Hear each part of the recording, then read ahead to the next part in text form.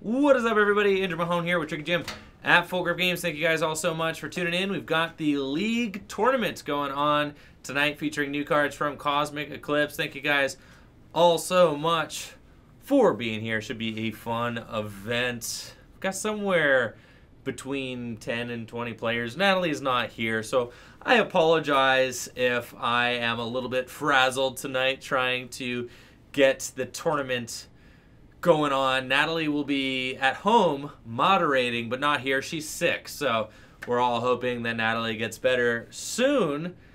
And we are getting started with round one, Full Grip Games League Tournament. We've got Melvin Davila on the left with Reshiram and Zekrom Tag Team GX, and it looks like Cody Gray on the right, potentially with a Malamar deck. See, started Jirachi. It's a great start, and as we take a look through his deck now, yes, this is a Malamar deck. Now, pretty familiar with Cody's playstyle. He does like to spice things up with very unique lists, so I'm wondering if maybe there are some interesting inclusions in this Malamar deck, or if it's just going to be straightforward business. We see he gets the Inkay out of his deck, Pokemon Communication, then he's going to use Acro Bike, discarding Malamar, getting a second Inkay. He's already got two Malamars in his hand as well, and still has a Lily and a Stellar Wish at his disposal. So he will choose to Lily first, I believe, for a draw of 4 or so.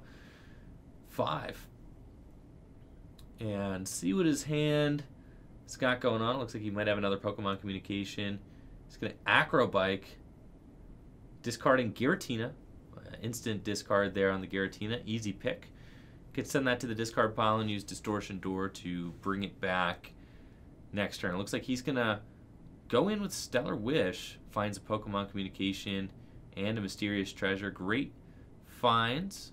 And I'll take a look at his hand. He does have a couple of Psychic Energies as well. He's going to use the Mysterious Treasure to ditch a Psychic Energy and get himself maybe another Inkay. I do see the Lunala Prism Star is in his deck, which could be big for dealing a lot of damage to a Pokemon that might already have some energy on it. I think the Lunala Prism Star does damage for the amount of energy in play. So Reshiram Zekrom does usually load up quite a bit of energy. That might be something that we see, but I think that, primarily it's going to be Cody just trying to set up Malamars and use Giratina to attack turn after turn. Melvin has got a hand with Ends Resolve in it. He's going to go in with Cherish Ball.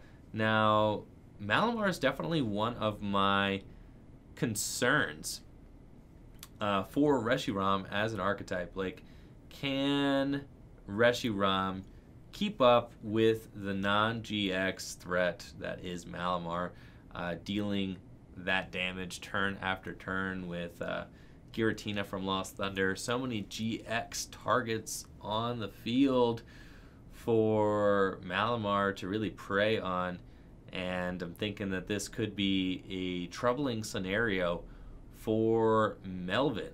I haven't seen a Reshiram and Zekrom list yet that can compete with Malamar. I don't know if there's a great option here for him.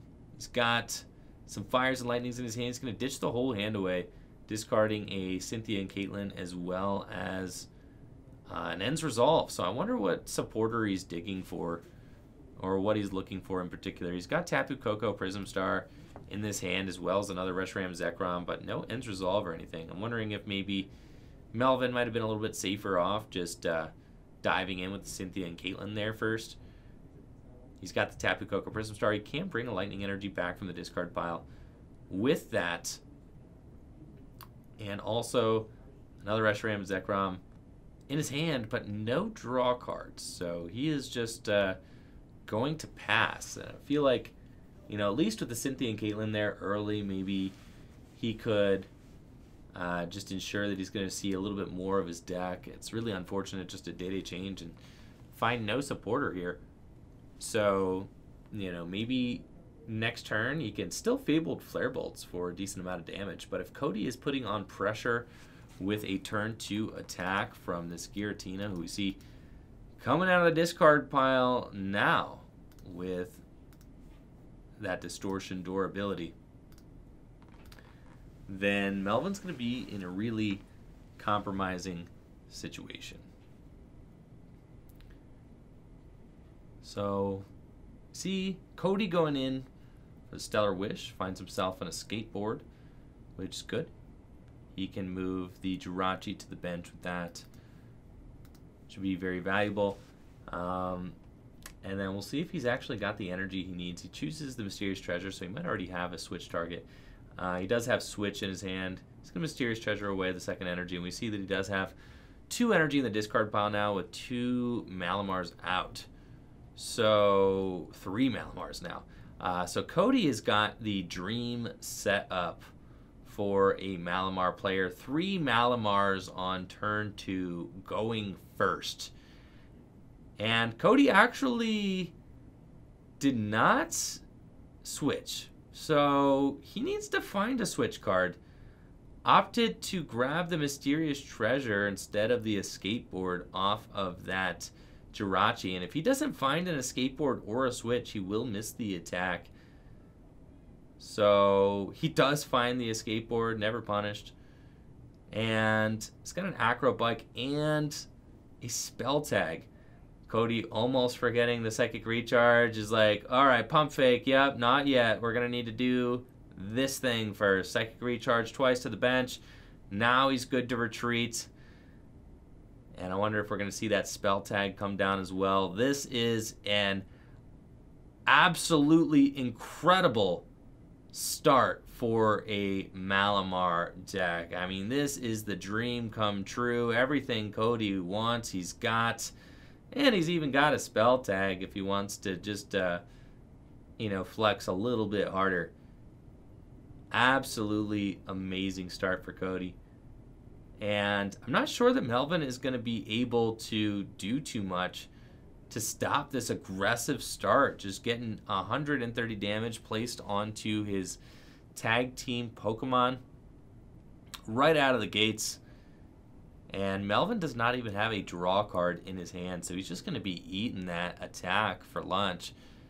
And we'll see if he's got a way out of it. He does find a Welder, so he can accelerate some energy. He is going to take a knockout this turn. I mean, he's got the cards he needs. He's got a lightning energy in his discard pile. He can Welder to the bench, attach lightning to the active. You got a Welder to the bench Reshiram for sure. And he gets to draw 3 cards. Ditto, Prism Star, a Switch, and a Cynthia. So that's good. He does see some more draw cards. We are actually going to get to see a game. He's got the Ditto Prism Star going on the bench. That spell tag will make quick work of the Ditto Prism Star. Very unfortunate if Cody decides to place all 4 damage counters there. And we see Melvin actually opting to load up his benched Reshiram and Zekrom. And it looks like he may go in and switch. And then use Tapu Koko Prism Star to attack with a fresh Reshiram and Zekrom this turn. I think this is fine. There's not really a lot of ways to polish up this board state with the Reshiram deck. Reshiram and Zekrom Tag Team GX was made to deal a ton of damage to GX Pokemon. When it's up against these non-GXs, just kind of feel bad. Now, something Cody could have done, he might have been able to put that 40 damage from the Giratina attack on some other Pokemon so that Melvin would have needed an extra energy in order to take this knockout with Fabled Flare Bolts. We'll see where Cody decides to put the damage counters. He's going to put 3 onto the Ditto. So heads up play from Cody, recognizing that he can take the knockout on the Ditto with Giratina's Distortion durability. Melvin's going to move up a prize, but not for long. I mean, Cody can easily take that Ditto out, making it so that Melvin will never get to evolve up into a Naganadel. And then we might have to see Melvin rely on Tapu Koko Prism Star in order to get an attack with Fabled Flare Bolts next turn. And at this point, Cody has got to be pleased with how much energy he has been able to, or not how much energy, how much damage he has been able to ramp up on Melvin's board. We see almost, I mean, every single Pokemon has a damage counter on it. That's just fantastic news. Taking out the Ditto Prism Star as well. It goes to the Lost Zone. Always kind of funny figuring out where is the Lost Zone exactly. I think it's somewhere underneath the GX counter, but what's hilarious is the Lost Zone actually existed before GX counters did, so it's like, you know, now we put the Lost Zone as like underneath the GX counter, but before it was kind of like this weird space next to a stadium or like maybe off the mat entirely. It's just so long as it's not near anything else, it's you know, it's usually pretty good. I've actually had judges ask me to move my Lost Zone from out from under the GX counter. They told me that they were confused as to like what my Pokemon was doing under the GX counter. I'm like, that's the Lost Zone, right? And they're like, can you move it off your mat entirely? Sure, you know, you got it. That's fine.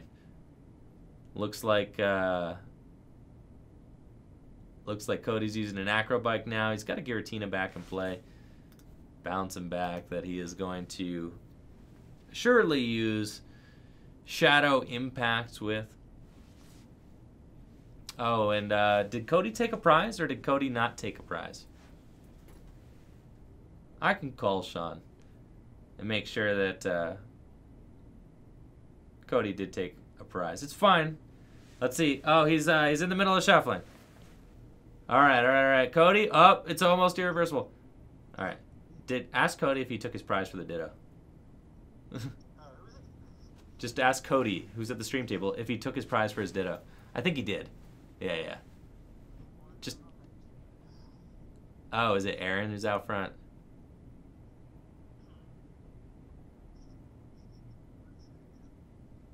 Yeah. All right. He's good to go then. All right. No worries. All right. Yep. See ya. All right. We're good, chat. He took the prize. He just took the one.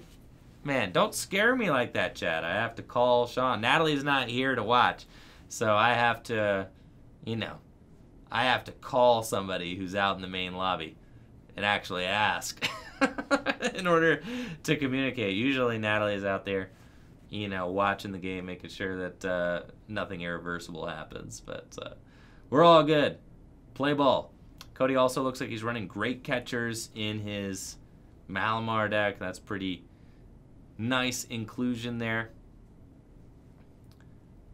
Allowing him to chase down those tag team threats on the bench and take knockouts. I mean, Malamar was really strapped for space and not able to find room for custom catchers in previous lists, but great catcher, a great addition to the Malamar arsenal. And we see Cody actually is going to opt to chase down that damage tag team right now. So he is bringing up the Reshiram on the bench, saying, I'm not playing any games. We're bringing up this thing. It's got 140 damage on it, plus the 130 from this attack here. And Cody is going up to take 3 prizes. So he's only going to have 2 prizes remaining. That is wild. I mean, this is the absolute dream game for a Malamar player. I mean, he could not be doing any better. I could not have handcrafted Cody's board position to be better than this. If you asked me what exactly do I want to have him play as a Malamar player, this is it.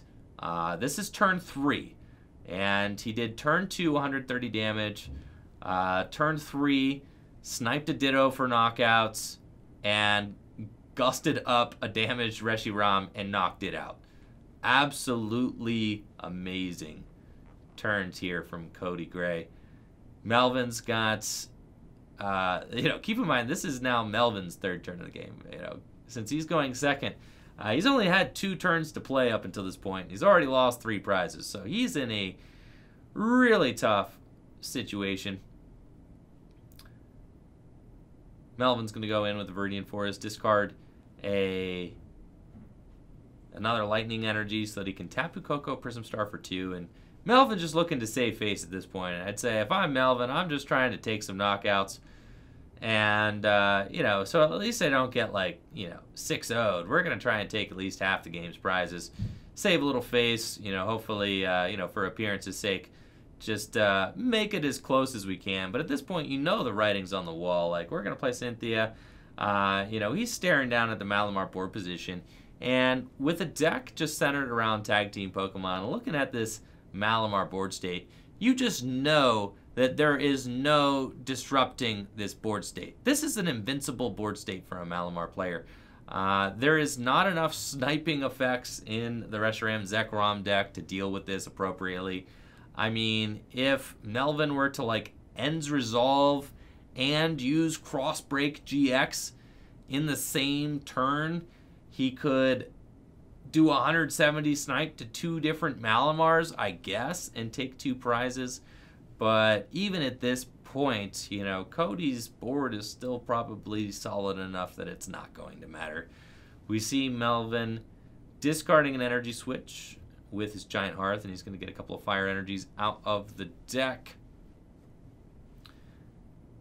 He's already attached for turn to the benched Reshiram and Zekrom. We see only getting 1, so maybe most of his fire energies are accounted for. He is using the Mysterious Treasure. He wants to get a Naganadel into play, and I would like to see Melvin get a Naganadel into play as well. I'm not sure how many attacks he's going to be able to stream without one, so we do see a Poipole come down onto the bench, and with Tapu Koko Prism Star, Melvin will have the energy he needs to take a knockout. He only has to discard 2. I'm assuming he's probably going to discard both Lightning, and he will be able to stream attacks until the game is over, but the game could be over relatively quickly. Cody does not have Spell Tag on his active Giratina this turn, but if he did, then the Dedenne on the bench would just be a Spell Tag and a Gust away from losing Melvin the game. Dedenne GX, with Great Catcher in format, Dedenne GX is more of a liability than it ever has been before. I've seen so many games lost on Dedenne GX in this current Cosmic Eclipse format, and I think that you know, decks are either going to have to figure out how to make Dedenne less of a liability, or you know, play less Dedenne altogether. And I think we're starting to see that. There's been a rise in slow decks that really make a use out of Mallow and Lana to just tank and heal and don't rely on getting quick starts with Dedenne GX. They just are kind of grindier and slower decks that have an emphasis on healing, and the reason is Malamar. With multiple Mallow and Lana in deck, you can just glance off hits left and right and make it so that the Malamar's damage never adds up. With the Tag Call engine, it is relatively easy to find your Mallow and Lana's turn after turn and make it so that you can just use that supporter, you know, especially into cards like Jirachi. It's so good to Mallow and Lana into a Jirachi with an Escape Board, Stellar Wish, and just go back swinging again and again. And we've seen decks like Arceus Dialga Palkia really make use out of that Mallow and Lana strategy in this Cosmic Eclipse format. If you've been playing online at all, you've definitely seen it. Looks like Cody is going to discard the new Mimikyu. That card is absolutely incredible as well. In Malamar, shutting down Pokemon GX's abilities that have damage counters on them. And of course, Malamar places damage counters on everything. So, you know, really relevant card there. We see Cody attaching an energy to this Lunala Prism Star and using Lana's Fishing Rod, another cool tool that Malamar gets in its arsenal with Cosmic Eclipse. Lana's Fishing Rod shuffles a Pokemon and a tool card from the discard pile back into the deck. Nice for some versatility if you want to get some of your one-ofs back. Malamar does play a decent number of one-of cards. And getting them back can be very valuable. Also gets back a Spell Tag, which is super cool. And we see Cody using Cynthia. He's going to shuffle up and draw 6 cards. And I wonder who he's going to attack with this turn. If he's going to save the Lunala Prism Star, go in with Giratina this turn. I think that's fair. Just Giratina and a spell tag. Save the Lunala Prism Star for finishing off the game if you have to. We do see Cody opting to go back in with the Giratina. I think this is the safest play here. And then I think putting a spell tag on the Giratina is the best bet. Give yourself a little bit more snipe damage as well. You still got the Stellar Wish. Cody's deck is drawing absolutely beautifully.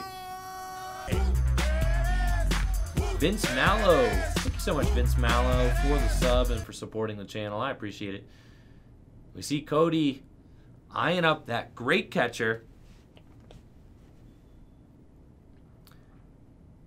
And with that great catcher, he will be able to take game on the following turn.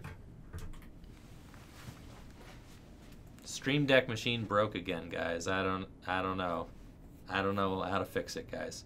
I pressed Whooper once and it sent like 100 Whooper commands. I don't know how that works. But yes, I am very hyped. Sorry about that flood of whoops, chat.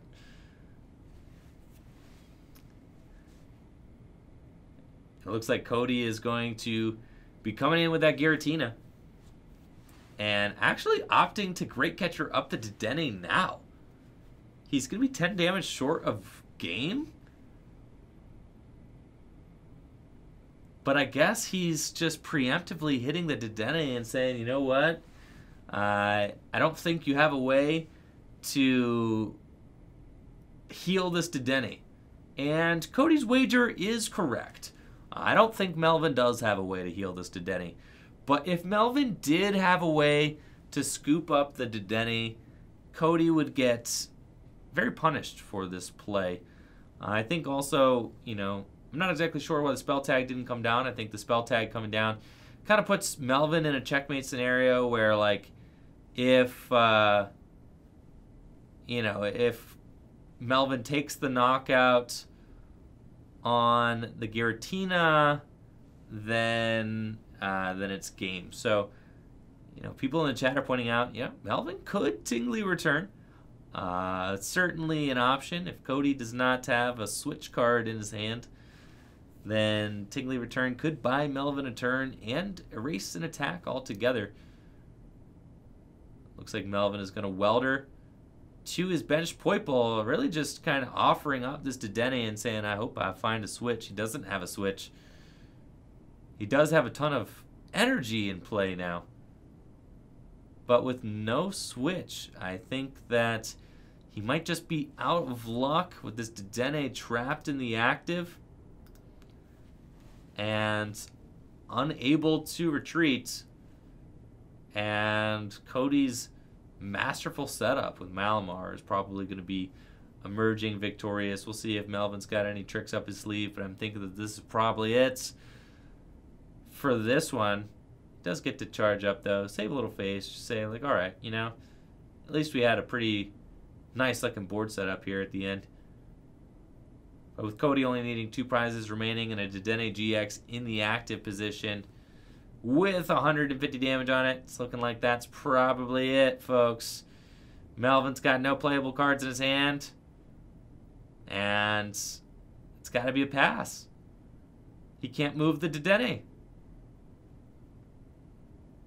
And then Cody just Shadow Impact game. And that'll be it. Round 1 of the Full Grip Games League Tournament. Unfortunately, Melvin not able to get there versus Cody's Malamar deck. Cody's Malamar deck had an absolutely amazing setup. We'll get Cody back here to talk a little bit about his match and what he thinks about Malamar in the new Cosmic Eclipse format. Thank you guys all for being here. We'll be right back. Yo, we got Cody. Just won his first round of the Full Grip Games League Tournament. How you doing, Cody? Good. And Malamar this time around. I've been seeing you with a lot of spicy, you know, spread decks, but why Malamar? I've been playing Malamar variants for a while, off and on. I just seemed like the right play. All the new stuff it got with Blacephalon and all that. And we saw you playing all the new toys in the deck. You got Blacephalon, I saw the Mimikyu, and Lana's Fishing Rod, as well as Lunala, Prism Star, and some Great Catchers, too. Yeah. Yes. So, do you think Great Catcher's a card that you're going to be liking in Malamar? I like it. I like it better than the custom catchers than before, because you don't have to dedicate 4 slots to it, and you can also use it to throw in Giratina as an energy in the discard and stuff. For sure, for sure. Now, we saw you set up that deck, no problem. 3 Malamar, turn 2, attacking with Giratina. Do you feel like, Malamar has any consistency issues, or you feel like you're setting up most games and it's not a problem at all? I'd say I set up a good 70 to 80% of the time. I play 4 Jirachi and 4 Acrobikes, so that tends to help with consistency a little bit. For sure, for sure. Some lists are skimping on those. I'm definitely a little bit guilty of that. And then we'll throw my hat when the deck doesn't set up. So that's totally fair. And is there any matchup that you're worried about facing with Malamar, or do you feel like you got pretty well-rounded matchups across the board? The mill metal thing's kind of scary with like if they get off that GX, I'm doing like 50 less for everything that I attack. Right. I'm not doing like 3-4 shot and stuff. So any sort of scary. tanky deck that can heal probably going to be mildly problematic for Malamar. But anyways, you made it look great, and it was exciting to see you show off some of the new cards in the matchup. Good luck in the rest of your rounds. Thanks. Yep.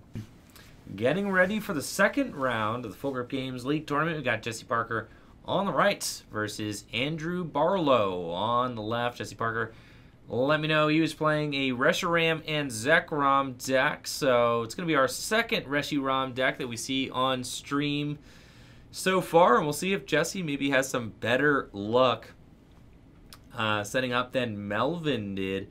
Andrew Barlow did not reveal which deck he was going to be playing, and it looks like he has got a Gardevoir and Sylveon tag team deck. I went up to Barlow and I asked him what deck he was playing before the tournament, and he looked at me and he said, a deck. So no leaks on Barlow's side. He didn't want anyone teching for his deck at the league tournament. He has got Gardevoir Sylveon, which should be pretty well poised against this Reshiram deck. I mean, it could go either way. If Barlow struggles to set up, then Jesse could set up some big one-hit knockouts and take some quick prizes. But if Andrew Barlow starts using Kaleidostorm, then Jesse is going to be in a bad situation, because Kaleidostorm can one-hit KO the Reshirams because of the Fairy weakness on Dragon-type Pokemon. So we'll see how this matchup goes. It could be a quick one with, potentially Reshiram facing another rough matchup at the Full Grip League Tournament. And especially if Andrew Barlow slapped a Dragon Charm into his Gardevoir and Sylveon deck, Jesse could be in for a real tough time. Andrew Barlow looks to have a pretty good opening hand. I mean, he's got Faba in the opening hand, Pokegear, and he's at least got some playable cards, so probably not going to be a super dead start for Andrew Barlow, which is what Jesse has got to be hoping for with this matchup. Now, I'm thinking that Jesse might be playing the Blacephalon GX in his version of the deck. I think if Jesse wants to have a chance to win this game, he's going to have to rely on Blacephalon GX to do the heavy swinging in this matchup. I'm always so anytime a player brings out a phone on stream, I'm like, bro dog, you on stream, bro. Like, don't be showing off your DMs on stream. All right, Jesse's going to be going first. At least he's got that going for him and starts double Poipole, so that's a great start for Jesse. He's got the Ultra Space as well. His hand is looking pretty good. Dedenne GX. And is that a Volkner in his opening hand? It is a Volkner, so he's going to have an opportunity to find a Lightning Energy and maybe a item card there. Volkner, an interesting inclusion in the Reshiram decks. Helps you find those Lightning Energies for your Reshiram's attack, and also just gets you cards like Tag Call, which are great for just setting up the game. I think that since Jesse is going first, he might actually be able to win this game against Gardevoir and Sylveon. If he can just get a quick Fabled Flare Bolts, this matchup could just be over before it really gets started. It's going to depend on whether or not Andrew Barlow plays that Dragon Charm for sure. And we see Jesse going straight for the Reshiram. Maybe he doesn't play the Blacephalon GX either way. Doesn't look interested in getting a Blacephalon GX into play.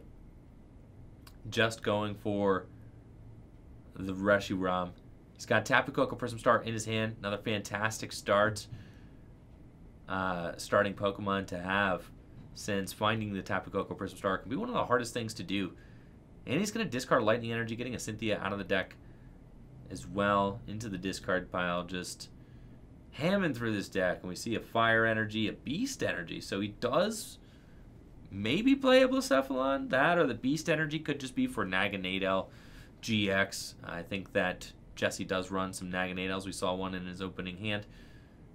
So he's going to be using that that Ultra Conversion ability potentially throughout the course of the game.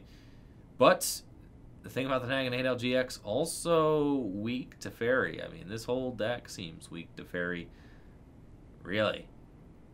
We're going to see how quickly Jesse is able to set this deck up. And we do see Barlow actually already eyeing up that Mega Lopunny and Jigglypuff in his hand. He's got that as a potential option as well. If Jesse puts too many Pokemon GX into play, that could really come out to bite him. We see Jesse does get 3 Poiples into play turn 1. That's a fantastic start. Really as good as Jesse could possibly hope. I think he probably is just going to go for the Koko here. I wouldn't imagine why not. I couldn't imagine, any other need to save it. I think you could just let that Koko fly, get the energy you need onto your Reshiram and Zekrom. He's even got the U-turn board. What a hot draw for Jesse.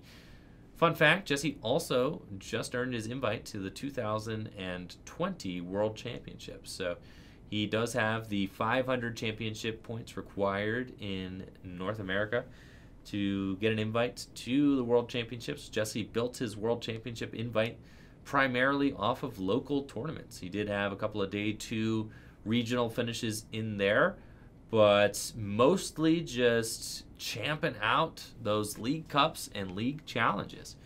So major congrats to Jesse on building his World Invite, primarily off of locals. The dream can come true. And this is Jesse's first invite to the World Championships as well, I think. No, he got it last year. I think he did get it last year, right?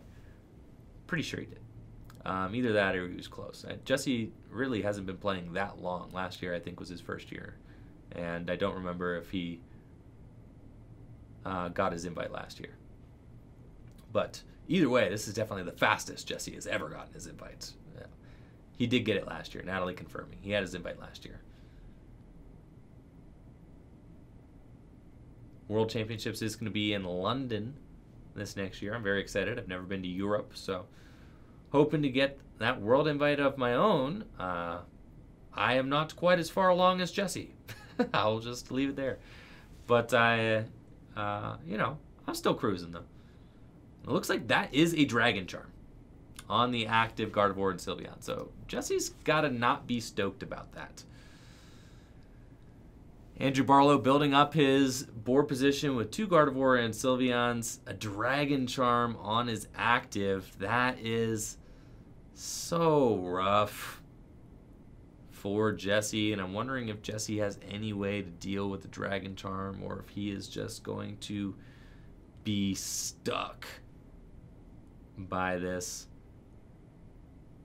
I'm hoping that there is a Blacephalon GX in this deck, but we will see. Jesse could potentially gust up the one with the energy on it, knock it out. I mean, that honestly, I think Andrew Barlow might have been safer putting the Dragon Charm on the benched Gardevoir and Sylveon, because that is where his energy is hoarded up. Jesse could play a Lysander Labs. I doubt he does, though.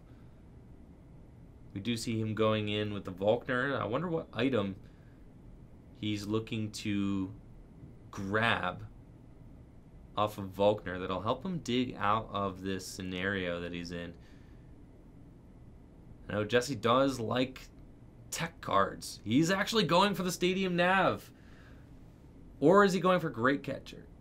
Could be either one. I think I do see a Stadium Nav in his deck. Potentially. We'll see. The Stadium Nav, I would be very surprised. But I guess with the Volkner engine, Stadium Nav can make more sense. It's not a Stadium Nav. It was a tag call. I'm sorry, guys. They're similar colors. The tag call and the Stadium Nav, both orange. Orangish yellow. I thought I had seen a tag, a Stadium Nav in his deck. It was just the tag call. So he does use Volkner, get a Lightning Energy, and tag call into his hand. And it looks like he's going to use Ultra Space, evolve the active Poiple into a Naganadel from Lost Thunder. And then needs to figure out how to get around this Dragon Charm. I mean, he is really walking a tightrope here. The longer he waits, the more opportunities he gives Andrew Barlow to just get the Great Catcher and bring up that Reshiram on the bench and take it out of commission with a Kaleidostorm. That would be absolutely horrible. Jesse going in with another Cherish Ball. Search for GX. I'm assuming he's going to get a Naganadel GX and start using Ultra Conversion to draw more cards.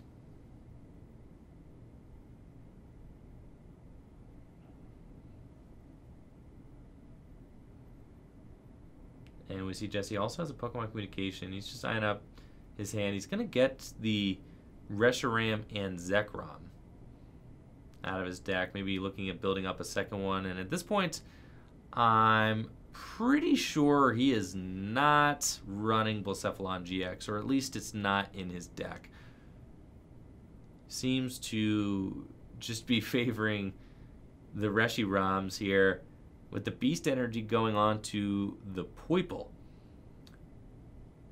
But no Naganadel. So he's just going to retreat into Dene, and I think probably going to see a pass. I mean, did Jesse have energy in his discard pile to charge up? No, he did not. So a weird turn for sure from Jesse, where he just has to try and jockey for position, but he doesn't really have a whole lot going on. Andrew Barlow clearly in the driver's seat here with the Dragon Charm on his active Gardevoir and Sylveon, leading the charge. Andrew also using Ultra Space, taking a turn to just look through his deck and see if there's anything that that is missing. Also just make sure that he's got an idea of what he might have prized. And then we'll see if Andrew Barlow is just going to use another Fairy Song. If he puts down another Pokemon GX, he gives Jesse the potential to win the game with 2 Gusts. And I don't think he's going to want to do that. He plays Cynthia and Caitlin, discarding a Lightning Charm and getting Green's Exploration back from the discard pile. This puts Jesse on the clock, because with Tag Switch in his hand, it's really just a matter of time before this Dragon Charm Gardevoir is able to gust up and KO the Reshiram on the bench. Looks like Andrew's actually going to switch into his new Gardevoir and Sylveon, and maybe just start swinging away with that. Does make me a little bit nervous. This board position makes me very nervous. Andrew Barlow could have just tag switched onto the Guardy Sylveon with the Dragon Charm. You know, I guess he does leave himself a 2-2, but like putting the Gardevoir and Sylveon without the Dragon Charm in the active makes me a little bit nervous because I think Jesse might be able to capitalize on this and take 3 prizes. And if his Blacephalon GX is prized, then he'll have an opportunity to snag that off his prizes. But then, like I said, I mean, he might not play it. And he might be looking at potentially having to attack with Naganadels to try and take out that Dragon Charmed Gardevoir. And I can assure you that the Naganadels will not get there against this Gardevoir and Sylveon deck. There is just so much healing in the deck.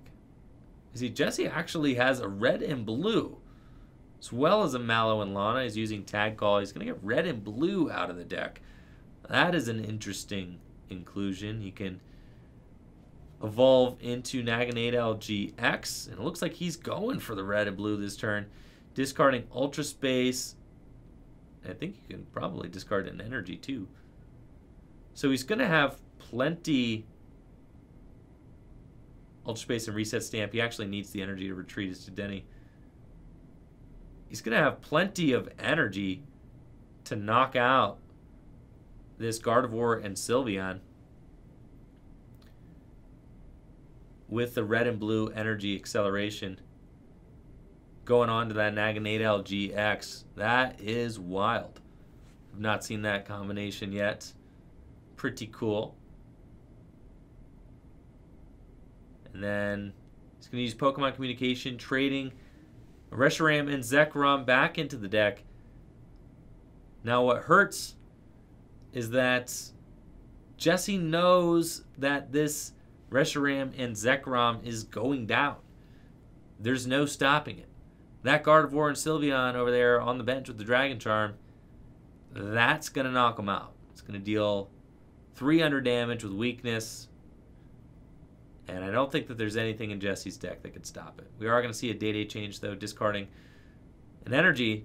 And Jesse, I was going to say, wow, Jesse actually not attaching the energy to the active, saying, you know what, heart of the cards, I'll draw an energy to retreat my Dedenne.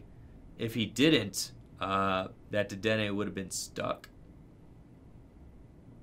Jesse does find the energy, can retreat, and he can charge that up to his other Naganadel, which is great. Thank you, Stonewall, for those bits. Natalie and Excelasun, thank you guys for those bits earlier as well. Appreciate it. Jesse going in with the Fabled Flare Bolts, taking 3 prizes. And I do not see a Blacephalon GX in the prizes, so I'm thinking that he doesn't run it. How can Jesse come back from this board state?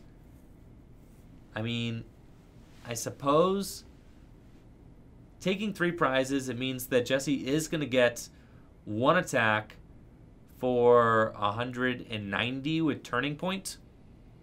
And then he has to hope that Andrew Barlow does not heal,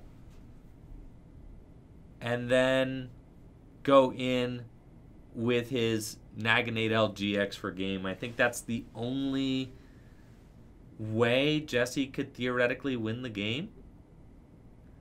He has to hit for 190 with the Beast, and then snipe 170, hoping that Barlow doesn't heal too much. It's a tough spot to be in. Also, weirdly, Andrew Barlow cannot safely bench another Pokemon.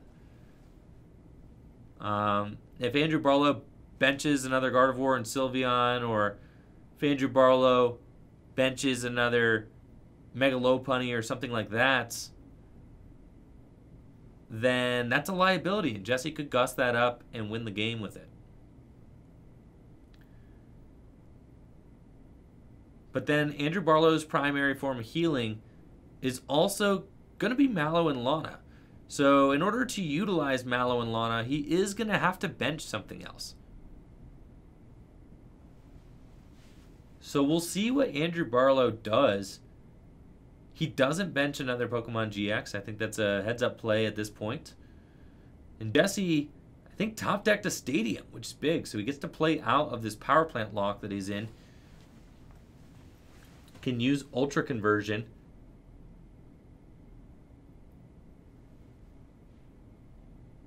He's got the double charge up. He's got an energy switch, I think, in his hand, too. So he does have a confirmed attack with Naganadel from Lost Thunder. Turning point for 190. That is a big turning point.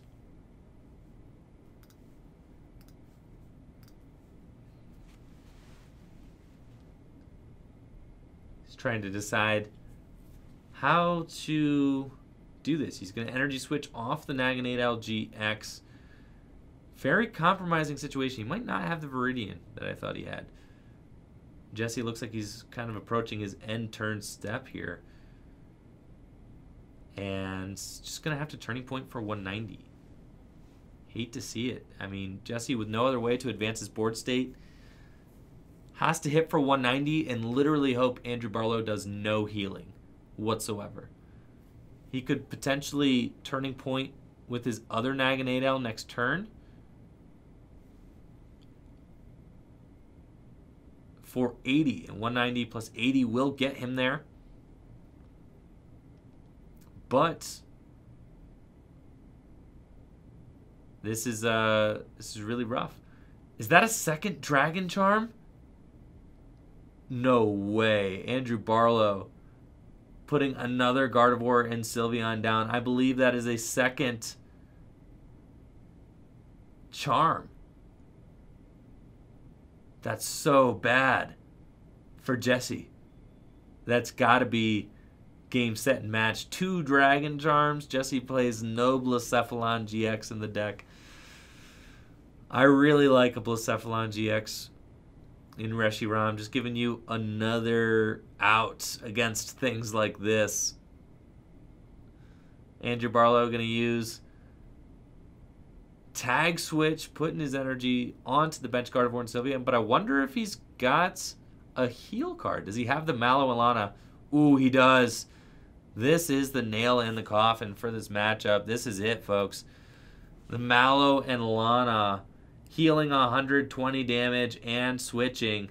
That is so bad for Jesse. And now with 2 Dragon Charms out, Andrew Barlow is going to be able to walk this matchup right on in. Jesse has got nothing. Andrew Barlow has got to have that Gust in his hand. I saw at least 1 custom catcher in his hand to bring up the Dedenne for game. He's only got 2 prizes remaining. And Jesse looking through his hand, wondering if he's got any outs. He's going to play a Shrine of Punishment. Shrine of Punishment into Dedenne. Dedenne's going to die. Is it not? The Dedenne's at 150 damage. That Dedenne is going to die. That's going to be game. I think Jesse just might have shot himself in the foot. Unless he's got some way to heal this Dedenne that I don't know about. He could Tingly Return. The busted Tingly Return, chat. Does he have it? He's got to go for it, I guess. He's going to switch in Mallow and Lana. Oh my gosh. So I guess this is the only play Jesse has.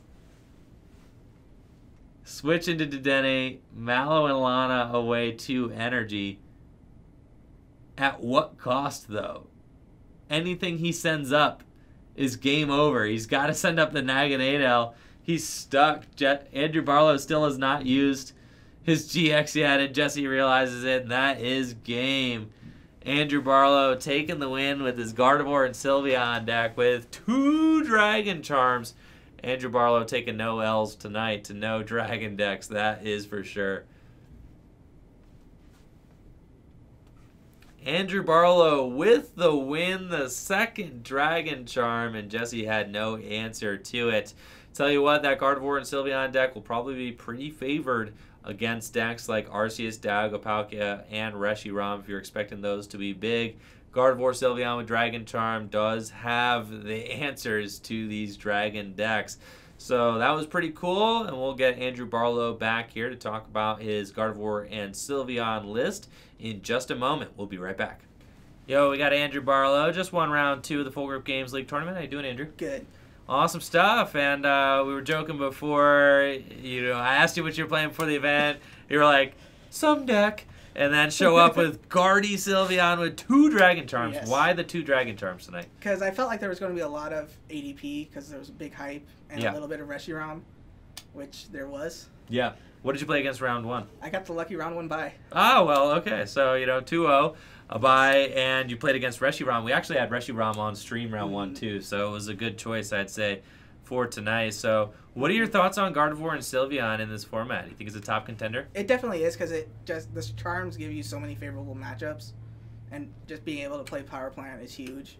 And the addition of Mega Lopunny and Jigglypuff lets you get those one-shots you were struggling to get before. I agree, and I think it also really uses Mallow and Lana very well. Mallow, Lana, Tag Call, Cynthia, Caitlyn, all those cards really help out the deck. For sure.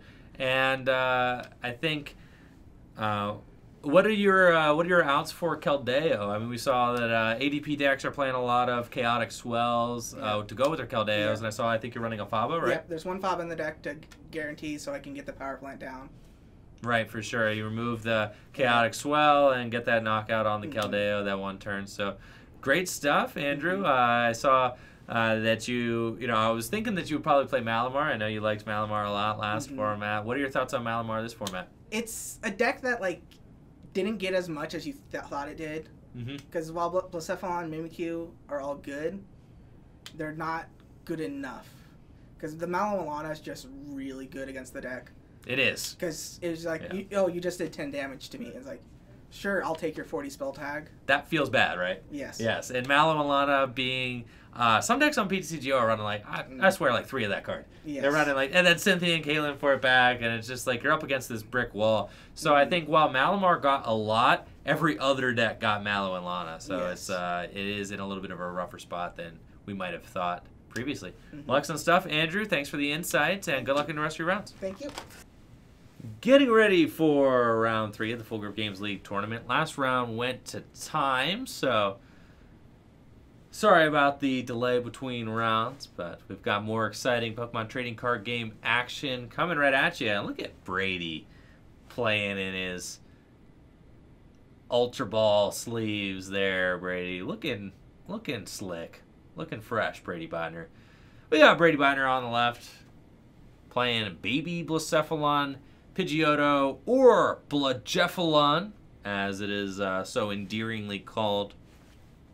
We had this guy, Jeff Cross, I believe, or Chris. Jeff Chris finished in the top 16 of the Knoxville Regional Championships with this Blacephalon Pidgeotto deck that he'd been brewing up. So Bludgephalon is the name that has been dubbed. Blacephalon Pidgeotto, very cool deck, and doing well here at the Full Grip League tournament tonight with 2 Blacephalon players at 2-0.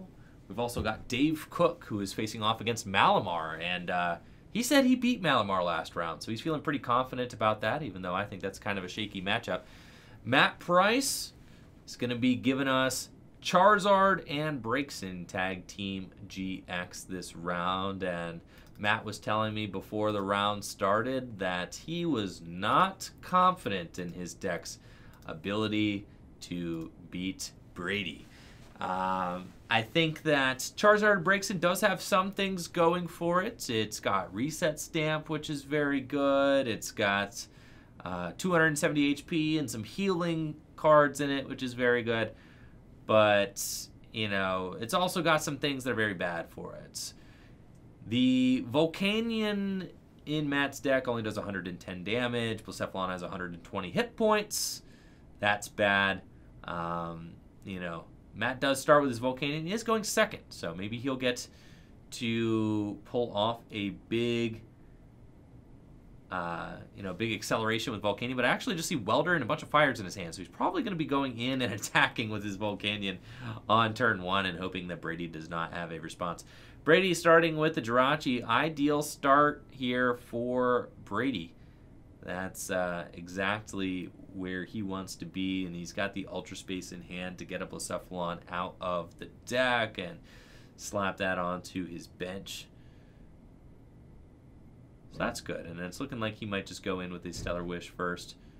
Looking at the top 5 cards of his deck and choosing a trainer card he finds there to put into his hand, and it looks like he fails it. So no grabs there off of the Stellar Wish, but he does have a Blacephalon to put on the bench at the very least. And judging by Matt's hand, this could get kind of sketchy quickly. I think Matt would ideally want to be loading up a Charizard and breaks in and then try to just pinpoint down Brady's attackers very quickly. And Brady actually has a hand full of attackers. He's got turn 1 Welder as well, just for 1, but still good. Just getting some energy down onto the Blacephalon. It looks like he's got an energy to attach as well as a Fiery Flint in his hand, and then he's going to pass. We'll see what Matt gets. He's got a Mega Lopunny. That is not going to be very useful in this matchup, as Brady's deck plays no tag team Pokemon. Literally 0 GXs, actually. Plays no GXs. So the the Mega Lopunny not really doing a whole lot. Matt can take a look at the deck with Ultra Space if he wants to, but he doesn't play any Ultra Beast Pokemon, so he may not opt to do that.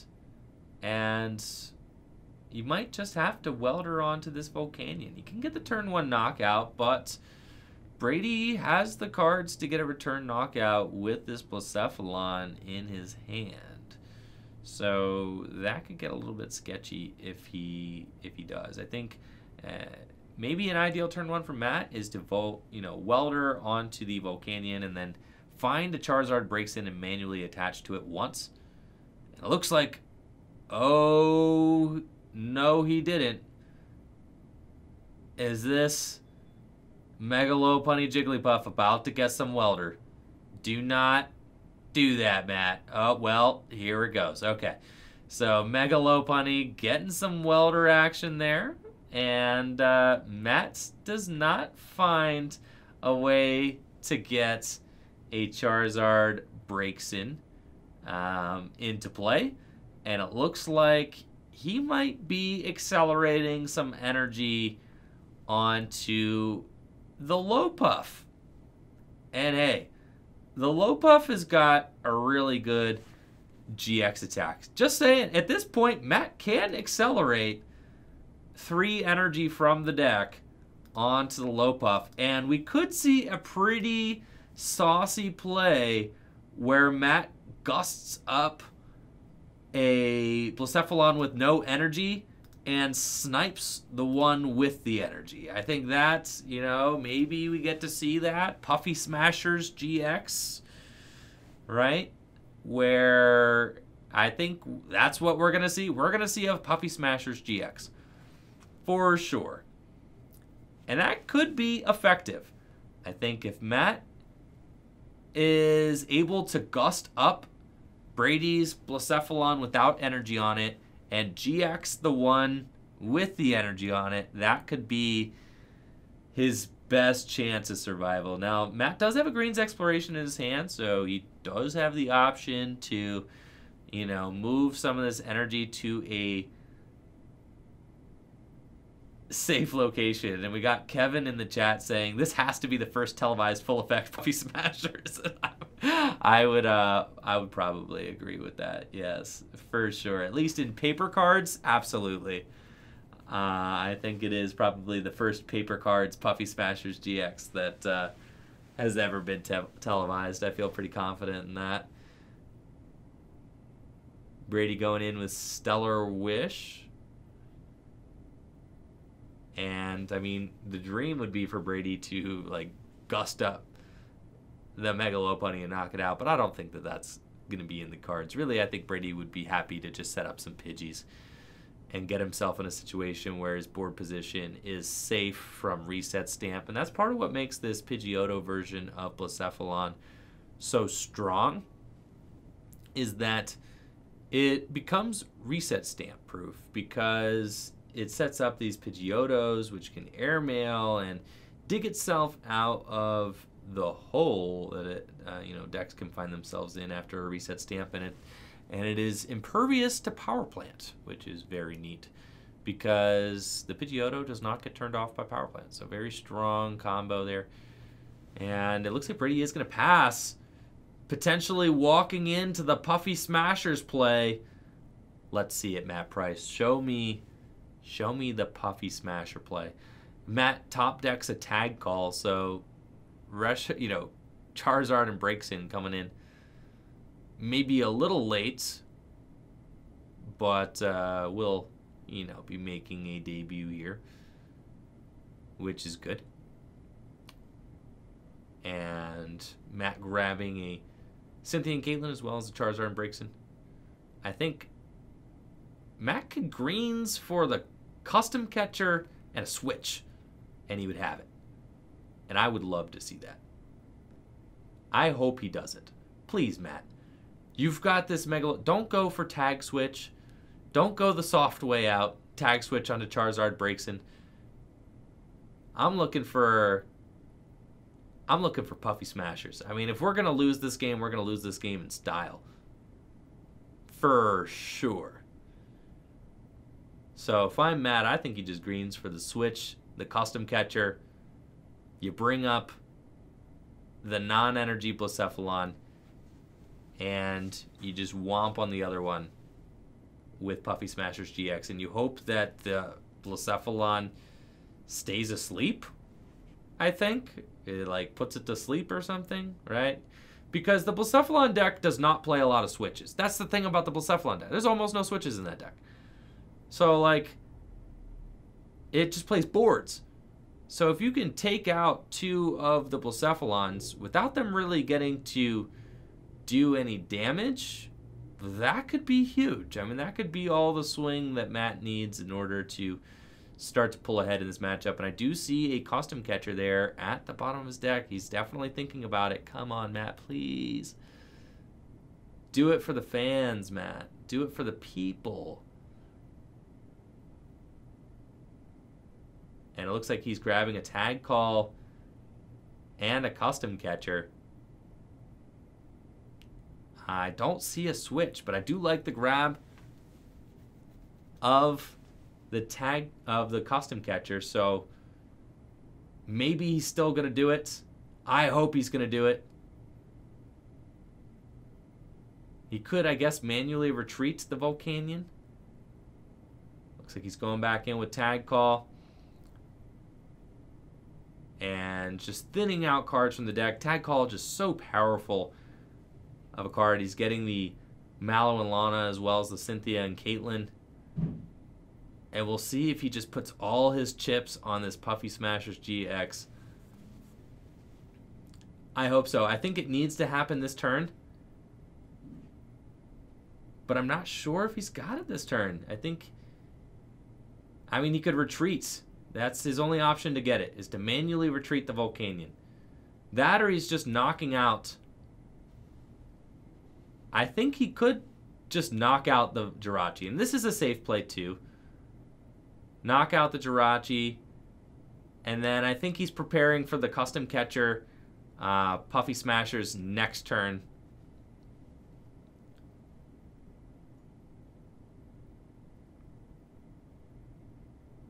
And that would be a pretty good play. That or he's retreating.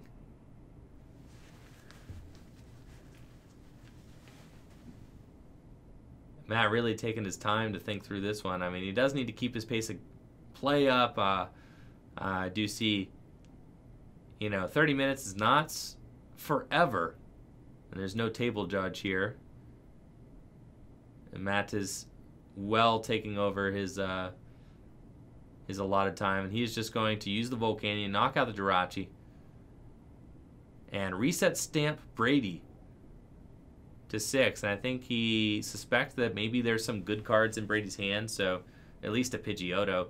He's going to stamp him to 6 and hope that he doesn't really have too much. The Jirachi is going to hit the discard pile. Brady taking the knockout with Volcanion, and the ball is going to be back in Brady's court.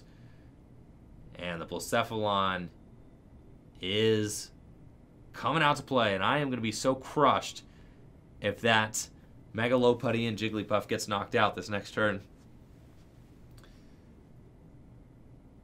Because I need to see a Puffy Smashers. For sure. And Matt has it built up for next turn. I mean, looks like Brady is just going to Elms. He's going to go get himself 3 Pidgeotos out of the deck.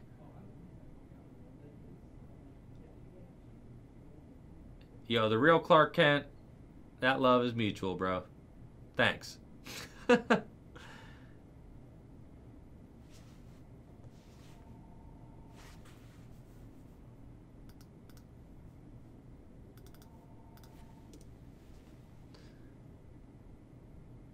looks like Brady is all ready to go. I mean, these Elms are just such a powerful draw out for this Blacephalon deck, and Brady could very easily use Airmail and find the gust effect that he needs to bring up the Mega Lopunny, as well as the energy that he needs. Valero gifting a sub to the real Clark Kent. Wow, Valero, thank you for the gift. Appreciate it.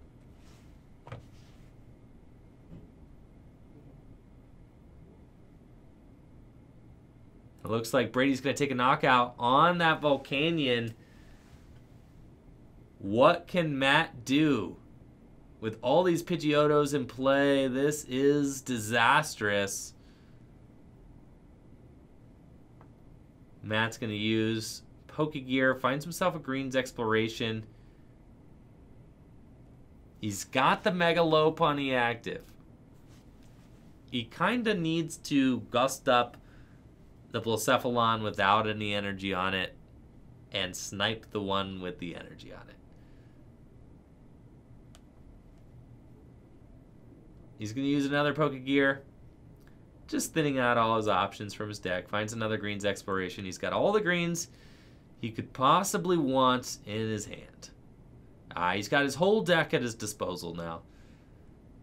Mega Lopunny is not the GX Pokemon we wanted, but it's the GX Pokemon we got. And as I'm looking at this card, I'm just now realizing that they have a disco ball in the background. Did anybody else notice the detail on this Mega Lopunny and Jigglypuff card, that there is a disco ball back there and like disco light colors in the background? Did anybody else notice that?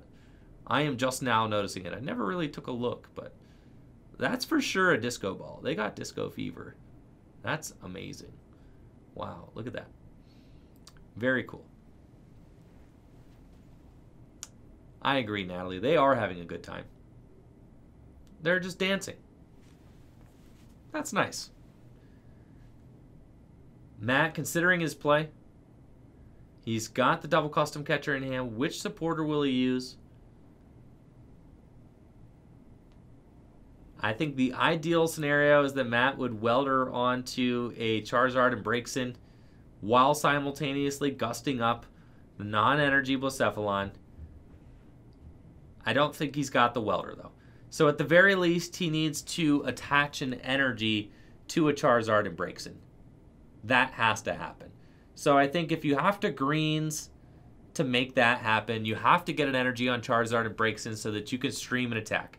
So Matt realizes this. He goes for the Greens Exploration. He's got to get an energy to put onto his Charizard and Braixen so that he can potentially welder to it next turn and formulate another attacker. That's the only chance he's got. Hey, thanks for the kind words, Valero, in the chat. Really appreciate that. It means a lot. And yes, big shout out to the mods and all the work they do. Just as far as, moderating the chat and guiding the community. I really do have the best mods in the game. And the best friends in the game, honestly. Because that's who the mods are, just my friends. That's it. Really. It's just our friend group. So very, very thankful for the for the friendships I have in this game. And for you guys, the viewers. Wouldn't be anything without you guys here, so appreciate it. Matt's going to grab Welder and Fiery Flint off this Green's Exploration. Taking his time to shuffle, but I bet he's going in with that Fiery Flint, so he probably shouldn't shuffle too long.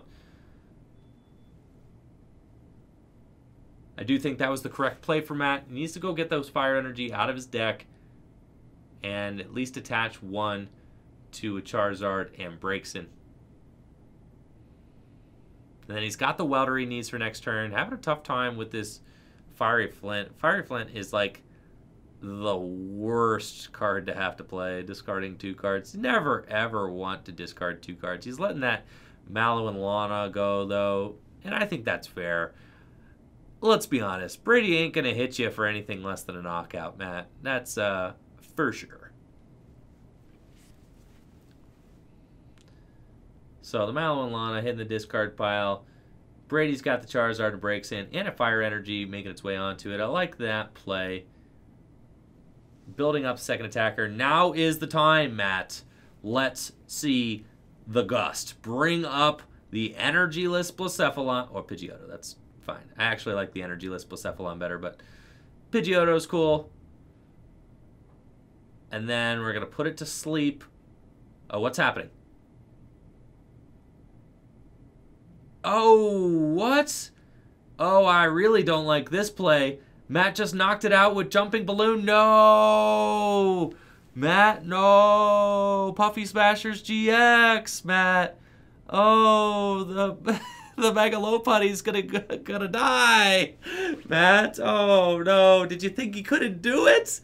Oh, gosh, Chad. I wanted to see a Puffy Smashers. Oh, jeez, chat. This is real bad. Real bad. Oh, no. Oh, I can't even hide my lack of excitement. He's got 5 energy on him. Why not Puffy Smashers GX? Oh, my goodness. Oh, I'm so sad, chat. I really wanted to see the Puffy Smashers GX, but that's okay. You know what? We are mere spectators. It's their world. We're just watching it unfold. Brady is for sure going to punish this line of play from Matt. He has got all the sauce in the world. 5 energy. Mega Lopunny, biting the dust, Charizard and Braixen coming to the active. So I think, yes, Matt has got one thing on his mind. He wanted to take out the Pidgey. I think Matt would have even been better. Like, why not, at the very least, why not gust out a Pidgey and GX the other Pidgey? Like, if you're intent on taking out a Pidgey, then gust up a Pidgey, take out another Pidgey. You know? That way you leave a Pidgey active and make it a little bit harder for Brady to maneuver. But either way, it's all good. Because I don't think Matt's going to end up using another GX attack. I don't think so. Maybe he ends up using Charizard and Braixen's GX attack. It's possible. Charizard and Braixen's GX attack is pretty good. Crimson Flame Pillar. And I think it also burned and confused. Yeah, it can burn and confuse, I guess. And Matt does have the reset stamp. So I'm imagining he's going to want to try and reset stamp Brady to 2. And then start stacking his hand with Charizard and Braixen. This is the shake and bake play Matt needs. Did he not reset stamp? What? Why didn't he reset stamp? He's got a reset stamp in his hand. No, Matt, no. Brady for sure has game, bro. Why did we not reset stamp? Brady. Oh, Matt. He didn't have the stamp? Oh, he was using Pokegear. Thanks, Ely. I didn't see that. He did not have the stamp, chat. It's my bad. My bad. He saw the stamp off Poke. I saw the stamp in his hand and just assumed he had it. Oh, well, there's nothing he could do about that. There is no stamp. I thought he had the stamp. Jeremy, yes, the birds list is kind of stamp proof, but to make Brady have a welder, 2 fire, and then 6 more fire off of a stamp to 2 with only 2 Pidgeotos out is a big deal, right? I mean, there's a lot to ask out of that hand, you know, especially when you're only going to see 5 cards. That is, you know, that's still a lot to ask out of a 5 card, you know, out of 5 cards. So you still have to stamp if you can. But Matt did not have the stamp available to him. He had to welder that turn in order to attack. So Matt couldn't greens and welder in the same turn. So he had to welder and hope he hit the stamp off the welder, and he did not, which is unfortunate. And it looks like Brady is gearing up for game here. I think he's probably got it all. He's got almost his whole deck in his hand at this point, folks. I mean, he just has it. Yep. He is going to get the fire energy back, and Matt Price knows what the deal is. Yeah, that's gonna be game, folks. Brady doing the most amount of damage. Fireball Circus, and that is a wrap. Matt Price doing everything he could to try and reel that game in, but Blacephalon's Fireball Circus just ramping up damage way too quickly for that tag team-based deck. Matt Price going to drop to 2-1. Brady Bodner moving on to 3-0 with Blacephalon at the Full Grip League Tournament. Exciting game there. We got to see Blacephalon Pidgeotto really putting in some work. I'm excited to see how the other Blacephalon Pidgeotto deck did in this Swiss round. We're going to get Brady Bodner back here for an interview to talk about his choice to play Baby Blacephalon and what he thinks about the deck moving forward. We'll be right back. What's up? We got Brady here. He just won his 3rd round. You're 3-0. Yes. So what have you played against so far with the Blacephalon deck, Brady? I played against Matt with the Reshizard, and then I played against Pikarom, and I played against another Reshizard deck. Would you say that those were like free matchups? Yeah. Free matchups! All right, so that's awesome. Yeah. Why'd you choose to play Baby Blacephalon, and how do you think the deck fits into this metagame right now? I think if you just don't play against Malamar, it's like the best deck. Right. Yeah. But you literally just cannot beat Malamar, which is, you know, a real shame. But it is a shame. It beats everything else. I don't think that there's any polishing that matchup. No. It's just a nightmare, Yeah. right? Mm-hmm. You only have so many Blacephalons. Right. You take way more to knock out them than they take to knock out you. Yeah. You have to keep finding welders. Yeah. They don't. Right. Yeah, it's and just, you don't get spell tags. They do. yeah, they can, you know, just mess around and snipe 12 if they want to, knock out 2 Pidgeotos. Right. Yeah. So it's just, that's a nightmare of a matchup. Sure. But if you dodge all those Malamars, you're pretty much in the clear. Yep. So that's awesome. Did you do anything to Jeff Chris's top 16 list from Knoxville, or put any Cosmic Eclipse cards in it? Yeah, so it's it had 4 custom catchers, and it's 2 great catchers now, and then I added 4th Jirachi and 1 fire energy. It's like what Azul did to the list, but instead of the beast, I'm playing just an extra fire. Okay. I don't really like the beast in it. I don't really think you need that. No. Yeah, I'd just rather be able to get it back from the discard, I think. Right. Yeah. But that's cool. So the great catcher, an awesome addition to this already consistent deck. The 4th Jirachi is great as well. And there's really like no switch cards in the deck, right? It's just 2 escape boards. 2 boards, Yeah. right? Which I think that's like a really cool way to play the Jirachi engine. You don't necessarily need to play the switches. If you're a slower Jirachi deck, you just wait till it gets knocked out. Yeah, I mean, with this deck especially, like, you can just sit behind your Jirachi until he's gone. And all day, yeah. You just accumulate a hand with Pidgeotto. And exactly, and we saw you did just that in your game versus Matt. Huge hand. Were you worried at all about Matt using his Puffy Smashers GX on you? I was not. You were not. I was really rooting for the Puffy Smashers GX play. On the turn where he gusted up and KO'd your Pidgeotto, I wanted him to bring up your Blacephalon with no energy and Puffy Smasher's the one with the energy. I thought that play would have been real nice. That would have been pretty cool. But you know, we can only wish. All right. Anyways, congrats, Brady, and good Thank luck you. in your next round. Thanks. Yep. Players are getting set up for the 4th round of the Full Grip Games League Tournament. We've got Andrew Barlow on the left versus Cody Gray on the right. Both players 3-0 undefeated, looking to advance undefeated into the final round. This will be a 5-round tournament, so we've got 2 rounds left. 17 Masters players for our league tournament tonight. Andrew Barlow rocking that Gardevoir and Sylveon Tag Team GX deck, and Cody Gray has got Malamar. Apparently Cody Gray did play against the other Blacephalon Pidgeotto deck in the room this past round, and he made some very swift work of that deck. My buddy Dave said he opened 2 Pidgeys and passed, and Cody set up 3 Malamars on turn 2, and the game was swiftly over.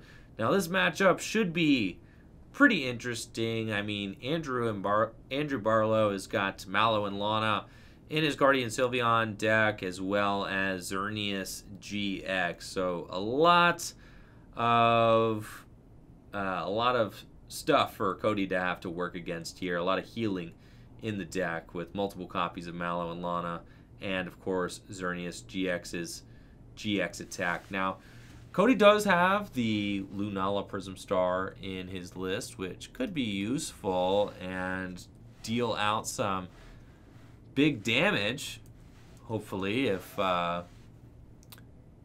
Andrew Barlow gets a lot of energy into play. That Lunala Prism Star can certainly add up, and we'll see if Cody can just get off to an aggressive start. Apparently he's been getting 3 Malamar in play turn 2 like every game, so if he can just keep that up, he should be A-okay, putting some pressure on to Guardian and Sylveon.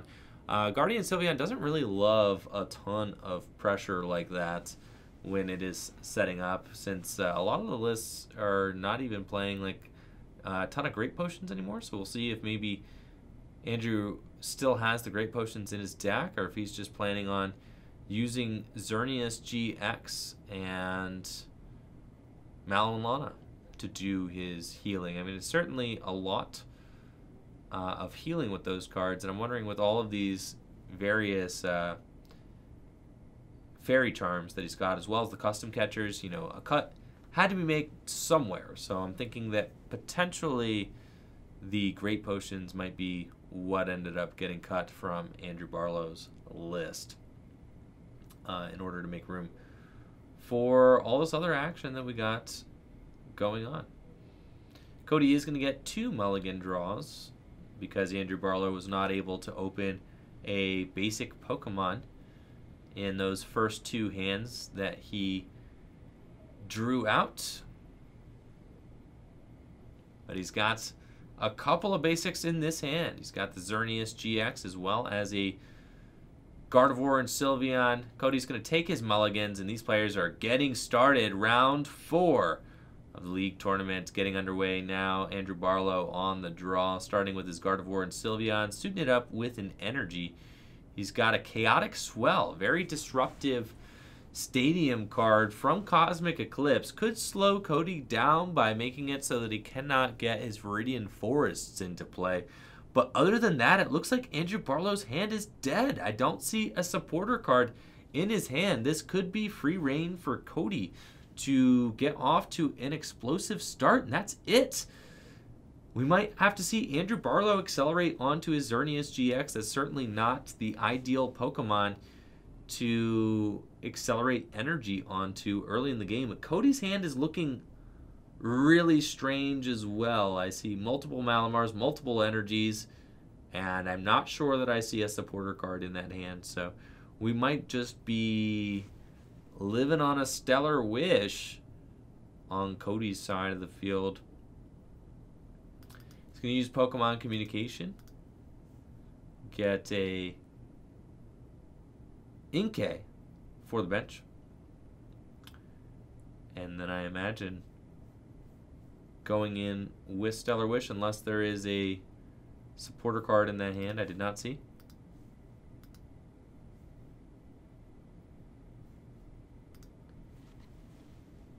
Cody's shuffling up now. And we'll see.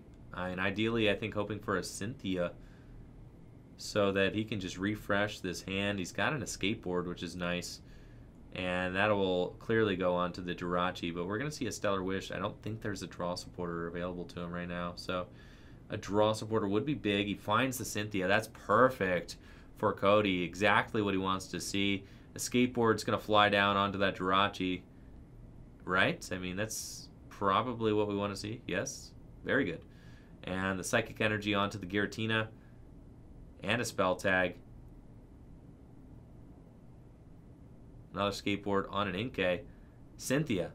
So, no Psychic attachment to the Giratina. I don't know why we wouldn't just attach to the Giratina while it's here. I understand wanting to get Psychic Energies into the discard pile, but I think that probably just attach that Psychic.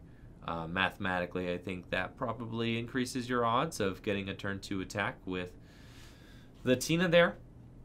But, hey, I'm not the one who's had 3 Malamars in play turn 2, you know, both games in the tournament so far. So we'll see what he gets. All right, 6 energy off of the Cynthia, or 6 cards off the Cynthia. We'll see what he is working with. He's got a Ditto Prism Star. That's excellent. But without an energy, I'm feeling that Cody is definitely getting punished for not attaching that Psychic from his hand, unless there's like some reason that I missed. I think he just most definitely should have slung that down onto the Giratina.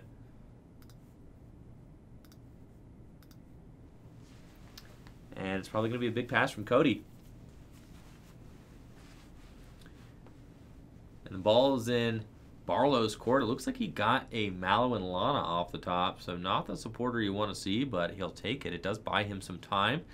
And he'll use Guardy and Sylveon's Fairy Song. And the good thing about Fairy Song is that it does actually thin Andrew Barlow's deck. So every time he uses Fairy Song, he does increase the odds of him seeing a good card off the top, since he's taking all these energies that are not draw cards out of the deck.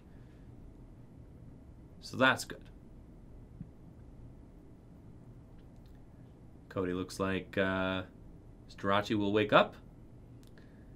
And the ball's going to be back in his court. I would be very impressed if Cody is able to negotiate a Shadow Impact this turn. I think he would be in a much better situation if he had an energy drop, but he doesn't even have a supporter in his hand, so that's going to be a big ask this turn. And without being able to use Viridian, I think it's even more essential that Cody, you know, get all those manual attachments in when he sees the energy. He's going to go in with Stellar Wish. I mean, really, the only out he could have is a Cynthia, but he already Cynthia'd off the Stellar Wish last turn, so the odds of him finding another one are dwindling, but there it is. All right. And he's just going to play it, leaving the bench open. I doubt we're going to be seeing a turn 2 attack from Cody, but even if Cody could just find an energy to put onto his Giratina, or an energy to put into the discard pile, I'd be pretty pleased with that. But with the Chaotic Swell, that Swell is going to be a huge hindrance to Cody, because, you know, typically Cody would just be able to find a Viridian and a Psychic Energy, and then there he goes, and is able to get an energy into the discard pile, an energy out of the deck, and everything is smooth. But the Swell is stopping that function of the deck. You might have to rely on Acrobike to try and get Psychic Energy into the discard pile. We see him messing around, trying to choose between Espeon, Deoxys, and Viridian. He keeps the Viridian, but he can't play it, which is very sad. And he might just be kind of realizing that now. And he's choosing a Pokemon Communication. He's got 2 Psychic Energy in his hand. The Viridian gets sacked by the Swell. I mean, to be fair, there are only so many Swells in Andrew Barlow's deck, so getting rid of the Swell is a big deal because maybe he will be able to get into a Viridian later in the game. And it looks like at this point, Cody is happy to just throw up the Giratina with the Psychic Energy on it and say, all right, pass, it's cool. If you take a knockout on my Giratina, it's all well and good. Andrew Barlow top decks the Greens Exploration, and I'm sure he is stoked about that, finally getting to handpick some cards out of the deck, get himself another Gardevoir and Sylveon. And at this point, I think Andrew Barlow's board position is going to be established, and he should be ready to roll. He looks like he's getting Energy Spinner and Tag Call. He's probably going to use both of them. Energy Spinner is going to net him a Fairy Energy that he can attach to his active Gardevoir and Sylveon. Tag Call is just going to get him Cynthia and Caitlin, as well as probably another Gardevoir and Sylveon. And he can start moving his energy around how he wants it. He doesn't mind having the Xerneas on the bench. It's fine. It's not really under any big threat from Cody, especially with Cody only having one Malamar in play. He's not going to be powering up any sort of Lunala Prism Star play or anything like that out of the blue. There's not going to be any surprise, Lunala, what is it, Solgaleo and Lunala GX or something like that. We're not going to see anything like that coming out of Cody's side of the field. He is largely relying on Giratina, Blacephalon, the low-hitting non-GX Pokemon in this Malamar list. And it looks like Barlow is just going to use that Kaleidostorm attack to take the knockout on Giratina, moving the energy around. And Cody is actually going to put all 4 damage counters onto Xerneas, and I don't mind that play at all. It's actually going to be much more difficult for Andrew Barlow to heal the Xerneas than it is for him to heal the active. With Mallow and Lana, it's actually very easy to heal the active, much more difficult to heal the bench. So I do kind of like that play, putting the damage on the Xerneas. Even though the Xerneas will never matter in the prize exchange,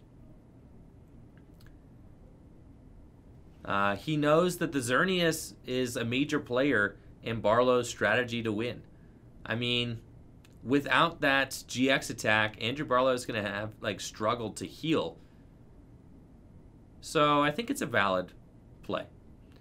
With the Xerneas there, any damage Cody puts on to the Gardevoir and Sylveons, Andrew Barlow is just a tag call or a tag switch out of all that damage. Cody's got a much more stable setup now with 2 Malamars in play, an energy on his Giratina. Still, I think, struggling to get Psychic Energy into the discard pile. He does Viridian 1 away. If he's got a treasure in hand, he can get the second one into the discard pile this turn, which would be great.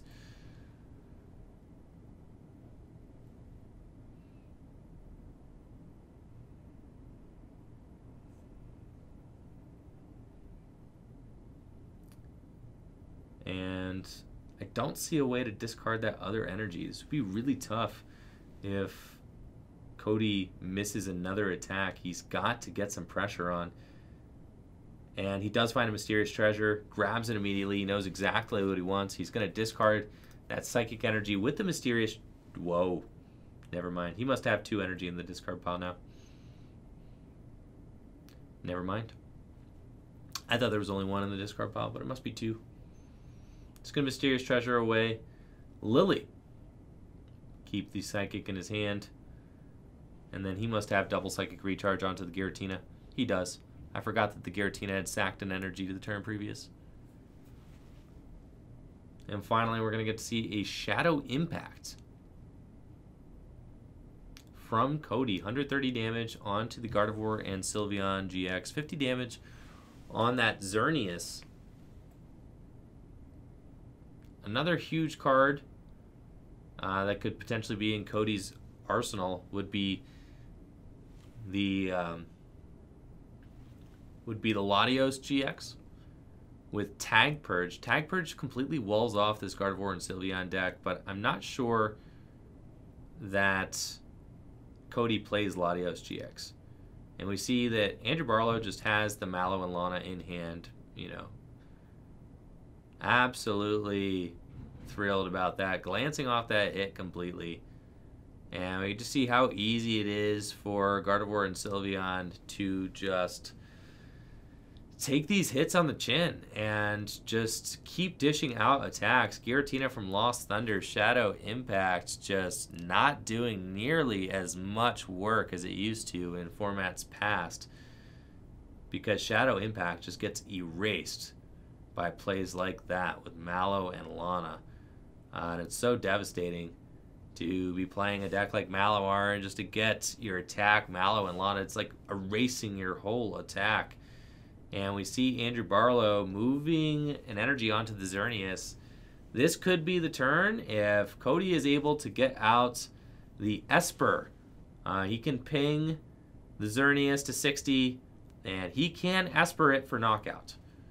But at that point, Barlow will only have 3 prizes remaining, and I don't think that Cody will be able to win the game if he wastes this attack on Xerneas. That being said, I don't think Cody can win the game if he doesn't knock out Xerneas. I think the only way he wins is if he knocks out Xerneas and then starts attacking with Latios GX, but I don't think he's got a Latios GX in his list. We could see how valuable a potential Latios GX would be.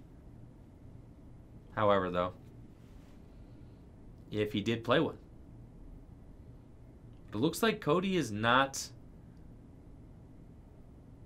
really worried about going in with Esper. I think he's just planning on attacking with Giratina again.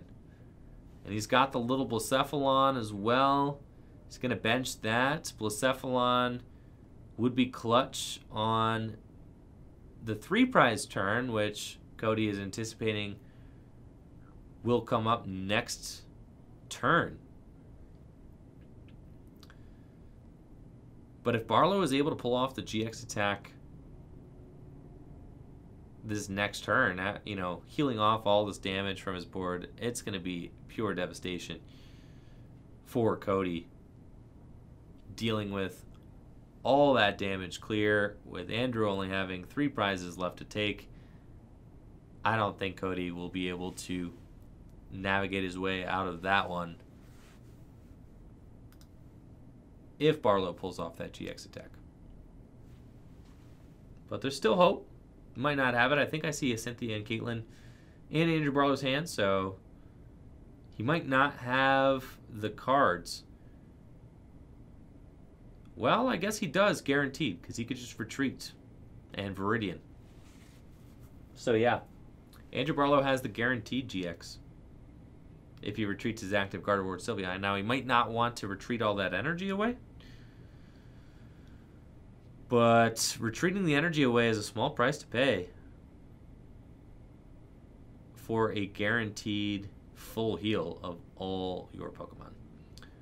Andrew Barlow is going to use Cynthia and Caitlyn, get the Green's Exploration back to his hand, and he gets the tag switch. Wow. I mean, he definitely has an attack with Xerneas if he wants it. The question is, does he want it? Or is he going to wait one more turn?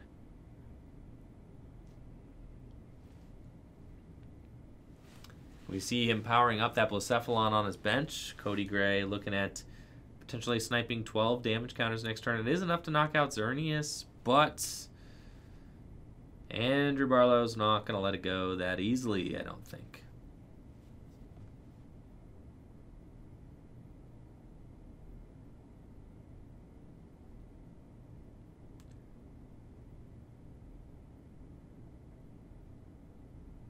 Andrew's got the switch. He is going in with the Xerneas GX this turn. And we're going to see Xerneas just completely heal this side of the board with that Sanctuary GX, putting all that damage On to the Giratina. Absolutely devastating play for Cody. And I don't actually have a scan of Xerneas GX. I'm sorry, guys. Just fumbling around on PokemonCards.com right now. Like, get me a Xerneas. There we go. I got an X-Man. Sick.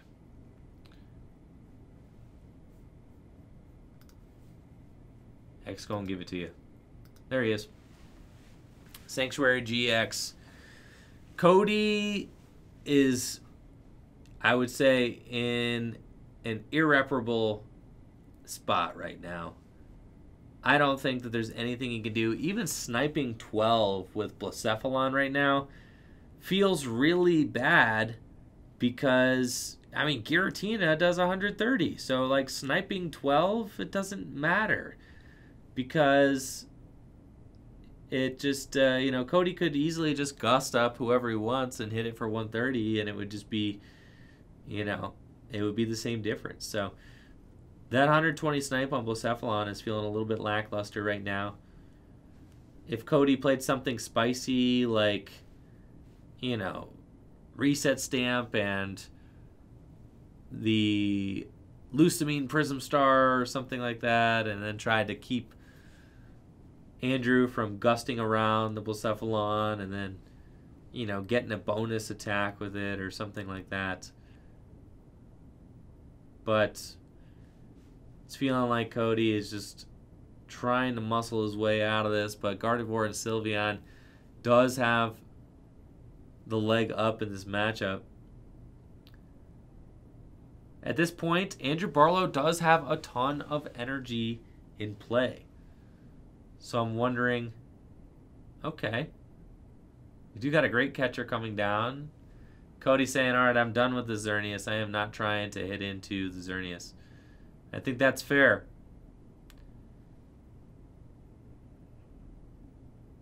But he's going up with the Blacephalon. So, like, you know, what's it matter? I guess he wants to force the Gardevoir and Sylveon to attack, and he doesn't want to get his Blacephalon knocked out by the Xerneas. And I think if Andrew Barlow has a switch or something like that, can switch his Gardevoir and Sylveon into the Xerneas. I mean, I think Barlow at this point would love to just keep attacking with Xerneas. Aura Horns does 120 damage. Blacephalon, I think, has 120 hit points. So that would be a nice attack for him to utilize right now while the damage is relevant. Blacephalon has 110 hit points, my bad. 110. So Aura Horns, probably the ideal attack to use. Andrew's going to use Viridian Forest.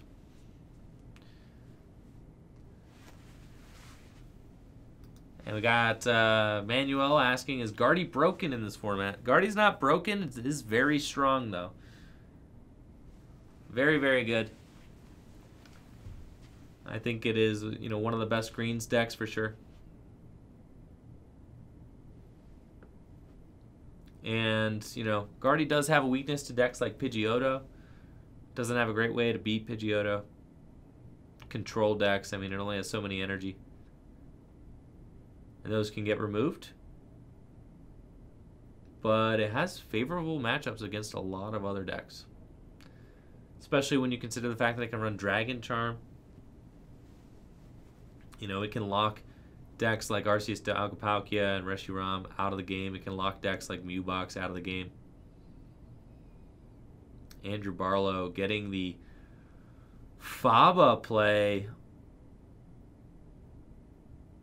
on that spell tag, and I'm just thinking to myself, did like Andrew play any other supporters this turn? And I guess not. No, he used Pokegear.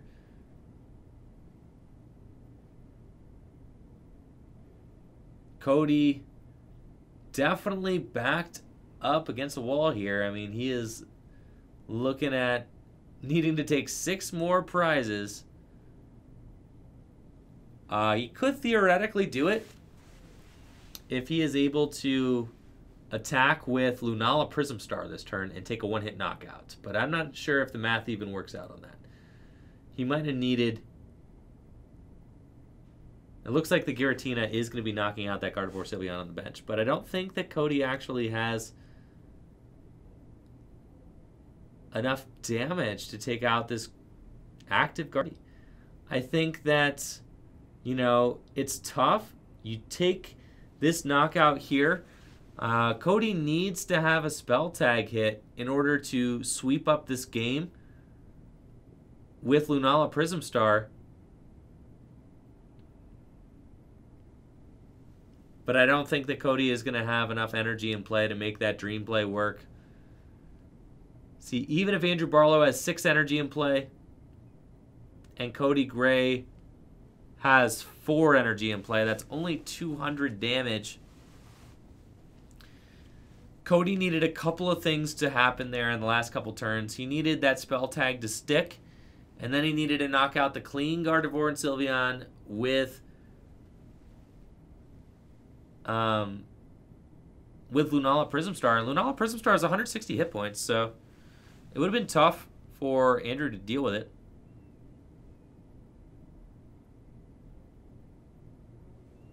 And it looks like Andrew is kind of preemptively getting the custom catchers into his hand, making sure that he has all the resources he needs to clean this game up. And he is really just walking it in at this point. Cody's deck is pretty gassed out. Not a lot of options left for him here. Even attacking with the Xerneas and gusting up a Malamar. I mean, by gusting up the Malamar, he's saying, all right, you do not even have the opportunity to attack with Lunala Prism Star next turn. It's not an option.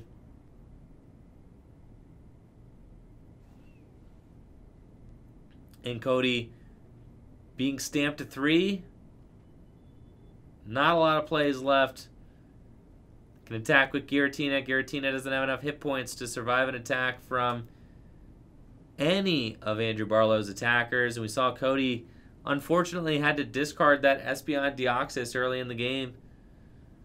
So he couldn't even wall with that. But, you know, Lunala Prism Star showing up a little too late. Not going to be able to take that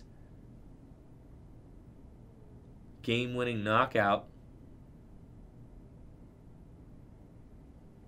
He does have Lunala Prism Star. He kind of has to go into the active with Lunala Prism Star. And he can actually use Lunala Prism Star's attack, but Andrew does have the double custom catcher around it. So he actually puts himself in a pretty decent spot if Barlow doesn't have the Gust. I mean, because he can accelerate energy with the Lunala with Full Moon Star, and then maybe get enough energy into play to potentially knock out a Gardevoir Sylveon. But even then, if Andrew, you know, was privy to that, he would just retreat the energy off of Xerneas to limit the amount of energy in play for Psystorm. And Cody doesn't actually have a Gust left in his deck either. I think he's out of cards, out of options, only has a couple cards left in deck. And it's looking like a retreat, and I think he just has to pass. Full Moon Star. He's going to flip it over. Cody doesn't have it. Andrew Barlow emerging victorious in round 4. Moving on to 4-0 undefeated at the Full Grip Games League Tournament so far. Exciting match. Guardy and Sylveon looking way too powerful, even with a little bit of a rocky start. Andrew Barlow's deck looking nearly invincible here in this field tonight. I wonder if we're going to get to see Andrew Barlow paired against maybe Brady Botner next round. I think if any deck can give this Gardevoir and Sylveon deck a run for its money, it'll be Baby Blacephalon. So we'll be right back with either an interview with Andrew Barlow or the 5th and final round. Depends on how time is going. Thank you guys all so much for being here. We'll be right back. It is time for the 5th and final round of the Full Grip Games League Tournament. Round 5 getting started here with Andrew Barlow on the left versus Brady Botner on the right. Brady Botner is going to be playing that Blacephalon deck. Baby Blacephalon Pidgeotto featuring great catchers. He's got a starter ready to go. Andrew Barlow playing that Gardevoir and Sylveon deck. I said it last round that I think Andrew Barlow's deck very favored against the field unless he plays against the Baby Blacephalon deck. And Brady winning his last round means that he is advancing to 4-0. Both players undefeated in this 5-round event. Brady has been very fortunate to dodge Malamar. Andrew Barlow, as we saw, just beat Cody. Both those players were at 3-0 when Andrew won that last round. So, this should be an exciting match. Andrew Barlow actually requested that I not stream it because he said he was about to get blown out. And I was like, Andrew, how fair is that? We just got to watch you blow out a couple of players. And then, so, you know, he agreed. He was like, all right, fine, that's fine.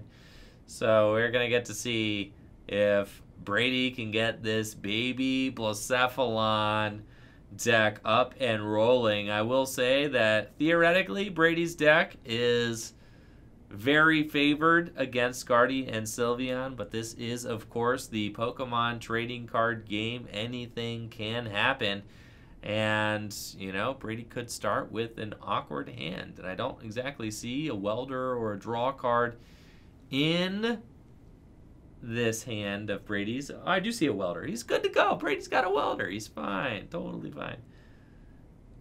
These guys are looking like they're about to get started, shaking the hand, and Brady's going to be going first. He has got everything that he needs in this opening hand. A Heat Factory, getting things kicked off with a Pidgey in the active position. He must have drawn into the Jirachi after the mulligans, or else he would have definitely started with the Jirachi active. And a turn 1 Elms is absolutely perfect for Brady. He's just going to use the Elm to get some more Pidgeys out of the deck so that he can evolve into Pidgeotto and get that draw established the next turn.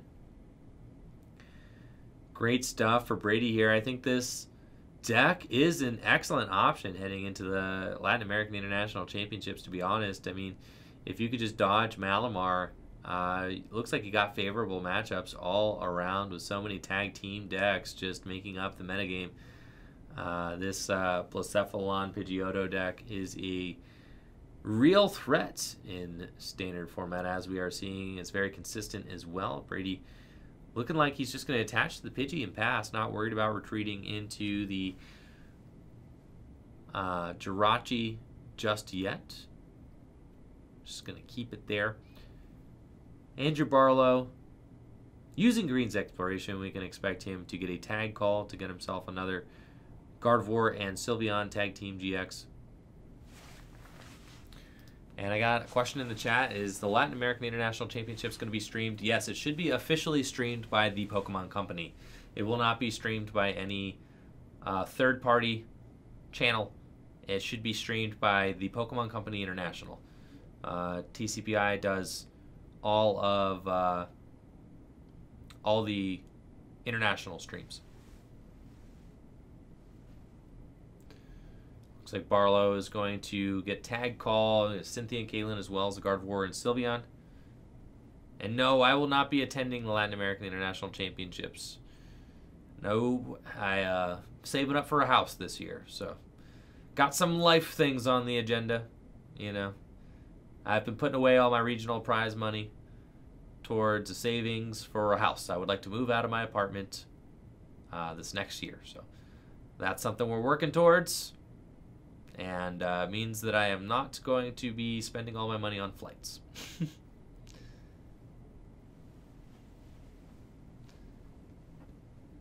Yeah, right. Yummy sushi. Yes, I feel you. Yeah, next year. Looking to move out around March. And it looks like Barlow is going to use that Fairy Song and pass. Brady getting in there with Fiery Flint. Going to get himself a ton of fire energy out of the deck. Thinning his deck before using Airmail or Jirachi's Stellar Wish, anything like that. Absolutely heads up play by Brady, doing his order of operations correctly. Gotta love that. Real slick play from Brady. And Brady was able to get his first finish in day 2 of a regional championship, top 32ing the Richmond, Virginia regional championship. So real proud of him for that finish as well. That was a great finish for Brady, and a real step in the right direction for him as a competitive player. So big props to Brady for upping his game and getting that first top 32. Looks like Brady is going to use his stadium to bump the Chaotic Swell and just get that out the way. He does not actually have a Blacephalon yet, I don't believe, so he really was kind of hampered by that swell, because he could have used the Ultra Space to go get himself a Blacephalon, but now I think he's stuck without a Blacephalon. So he's just going to use Elm's Lecture again to thin the deck even more, getting more Pidgeys and stuff out of the deck. And we may see him retreat into Jirachi this time around and just dig more cards out of the deck. He's just getting a really, really big hand, which is what the Blacephalon deck wants to do. It really wants to have that hand advantage, just really draw tons of cards. He gets to use another Airmail with this final Pidgeotto that he has been able to evolve up, and we might even see him retreat in Stellar Wish, especially if he's got another Jirachi, which he does. So I really like this play from Brady. Retreat into Stellar Wish Jirachi, and then if he's got the other Jirachi, he'll probably just drop that onto the bench too.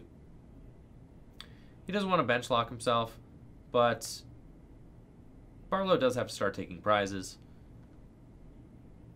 So I think it's safe for Brady to bench the other Jirachi and say, like, okay, you're going to knock out my Jirachi this next turn or something, and then I'm going to want to maybe promote another one. But it looks like Brady's actually going to opt for the other Pidgey, and I think that's fair, because he could technically throw an escape board onto a Pidgey, or as we see here, he's attaching the fire energy, and he's going to give the Pidgey, what is essentially free retreat by being able to promote the Pidgey and retreat it next turn. And Brady is being cognizant of the fact that he doesn't want to put the other Jirachi down on his bench, because he doesn't want to get bench locked out in like a weird situation where he just has 2 Jirachis in play. Brady never wants to have 2 Jirachis in play, and since Barlow does run custom catchers, he could theoretically gust up a Pidgeotto and KO it this turn, and then Brady would be stuck with a suboptimal board position because he would have 2 Jirachis in play. And that's not something that he ever wants to have as this deck. He wants to only ever have one Jirachi in play. So heads up play from Brady there, choosing to bench the Pidgey over the Jirachi and giving himself the out to free retreats with the fire energy. We see Barlow, I believe, using Tag Call, but he's got a Fairy Energy out. He's going to Tag Call and I guess use an Energy Spinner and use a Cherish Ball. Lots of search cards. Getting out the Xerneas GX. Maybe we start to see some snipe action happen from Xerneas. Could use Overrun. Overrun snipes 20 and 20 to a bench. Theoretically, that damage could build up on multiple Pidgeottos, but that would involve Brady not attacking for pretty much ever. At that point, we'd have to say that Brady would have to not do anything for a long time in order to allow those overrun attacks to really build up. So it's going to be Guardian Sylveon using Kaleidostorm, and the ball is in Brady's courts. The Pidgey promoted. He's got the 4th Pidgeotto in his hand too. All 4 Pidgeottos. The dream team is here. He's got 4 Airmails. Gets to dig 8 cards deep, looking for the cards necessary. We see him pulling up the sleeves for this one. He just needs to find a Blacephalon, really, in order to, take the knockout. I think he's got the Fires in hand. He's got the Welders in hand. But I don't believe Brady has been able to find a Blacephalon yet. I think he's got Victini Prism Star and a Heatran in his hand. And I don't think I see an Ultra Space either. It's just super weird. Like, I think you're actually best off just swinging with Heatran if you have to. I don't know if it's correct to actually swing with the Victini Prism Star. He doesn't have that many Fire Energy in the discard pile. I think he's just weldering to the Victini to draw some cards. Then finally finds the Ultra Space. This is the first Blacephalon Brady has been able to find this game.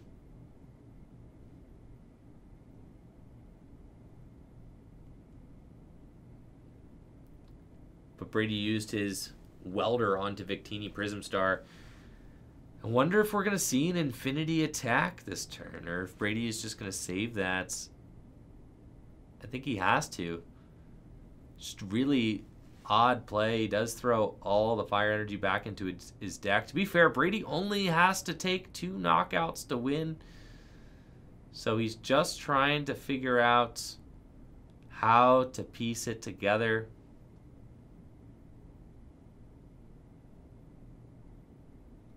I think Brady would be in a good spot to put an escape board down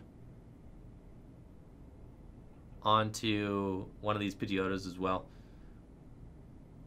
I would hate to see Andrew Barlow get the Gust knockout on this Blacephalon next turn. That would be really tough. But I think that that's probably what Barlow is going for if he can. Got to target down that one Blacephalon. I mean, Brady is drawing a ton of cards every turn with the 4 Pidgeotos. That is just such a substantial board position. It's insane. But Brady's had a really hard time finding his Blacephalons. And Barlow instantly comes down with the counter to that Ultra Space, saying, okay, maybe you prized 3 Blacephalons this game. I don't know. And he's going to try and make it hard for Brady to find those. If Brady does get the Blacephalon gusted up, I mean, it does leave an opening for potentially a Heatran GX play where Brady whisks the energy off of the Victini and actually takes them onto a Heatran. He could deal 250 damage that way, which could give him an option to knock out this active, especially if Andrew Barlow does not use a healing card this turn. Thank you, Valero, in the chat for that posture check, everyone. Remember to sit up straight. Your back will thank you in 10 years. That's pretty hilarious, yes. I'm 30 years old, but I can feel that already, yes. We spend so much of the day sitting.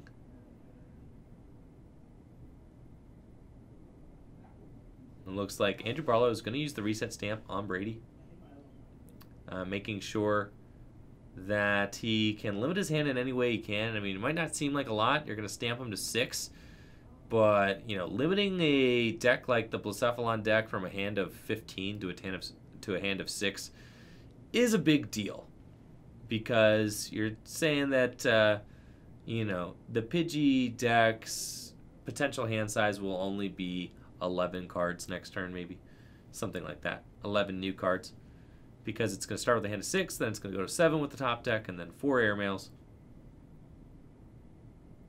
Valero, I'm telling you.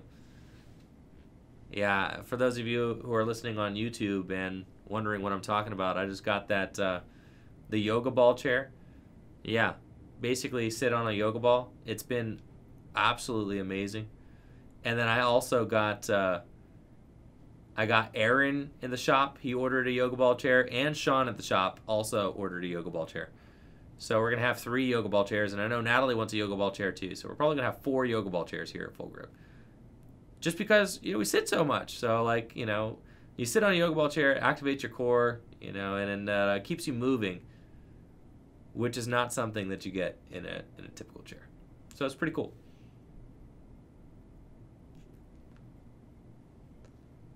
I'll show off the chair. It's underneath my desk right now. I don't know if I have access to it. I don't sit on it when I cast tournaments because, you know, it would be ridiculous doing an interview on my ball chair.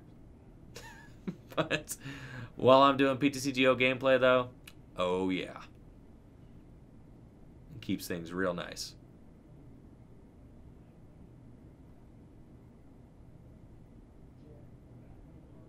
I can't think of a better way to sort cards than on a Yoga Ball chair. All right, Brady's doing a bunch of stuff. He finally got himself a welder here, and he's got Blacephalon in the active.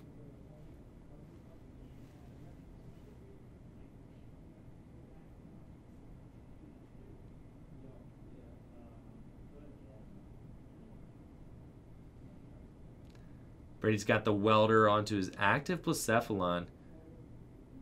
And we'll draw 3 cards. Does he have the fire energy he needs to take this knockout? It would be devastating if he's short. I think he might be short. I think he needed to hit a fiery flint or a fire crystal. I don't think he hit either. Oh my goodness. I think he's only got 150 in his hand right now. He'd have to bring up the other one. He does have a gust in his hand. So he can gust up the other Guardy and take it for a knockout. I believe. He has to do that. He can't be short. Oh, he's just going to use... Wow, Blazer. He doesn't opt for the gust play. And he's saying maybe Andrew doesn't have a switch. I'm not sure. Does Andrew have a switch in his hand? Oh my gosh, I think Brady's wager paid off. I don't think Andrew Barlow has a switch. Insane. He's stuck with the Cynthia and Caitlyn. But Brady is not getting punished. Insane turn of events. Brady doesn't have the knockout. Andrew Barlow had Kaleidostormed all of the energy off of the active, thinking for sure it was about to get knocked out. And it's a pass. And sure enough, Brady's next top deck is literally the fire crystal that he needed to knock out. And the next card off Airmail is Fiery Flint. So he's got all the energy he needs now to take out all, you know, the knockouts he wants. I mean, he's pretty much got things under control. But that Blacephalon hanging on here is huge. It saves Brady 3 energy. It saves Brady having to welder this turn. That was a huge rip for Brady and a huge whiff for Barlow. Brady's using the Fiery Flint now, discarding Jirachi and a Fire Energy. Going to go get 4 energy out of the deck. He does need to be very careful. Victini Prism Star is already down. So he needs to be careful of his energy, making sure that he's counting, making sure that he does not run out. Because the energy left in his deck, that's all the energy he has for the rest of the game.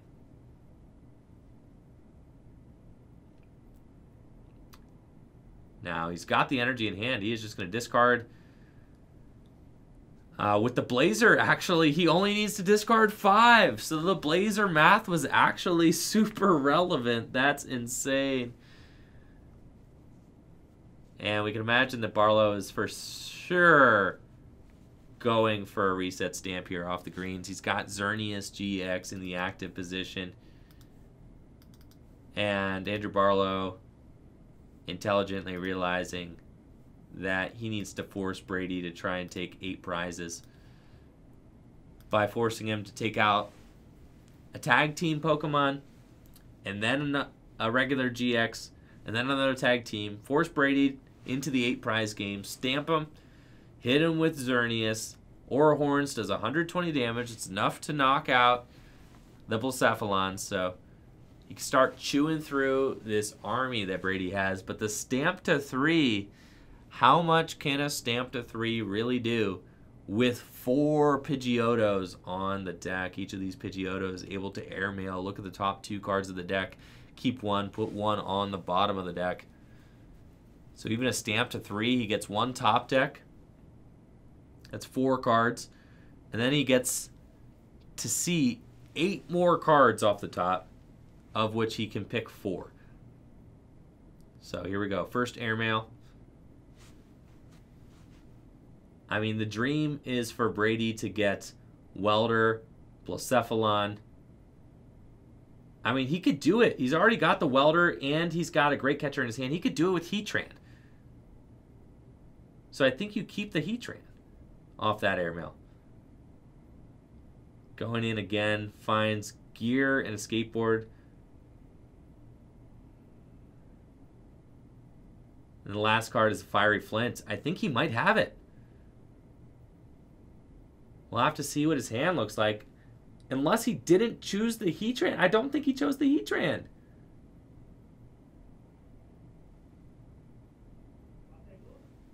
I don't think he chose the Heatran. I think he had to choose Heatran off that. You can win with Heatran. You haven't GX'd yet.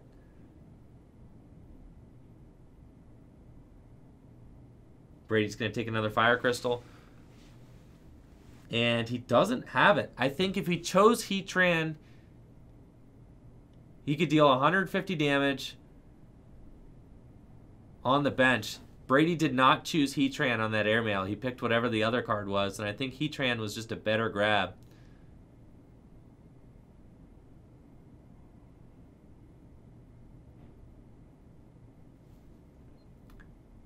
So now Brady's just in a weird spot where he's got to sack something he doesn't want to.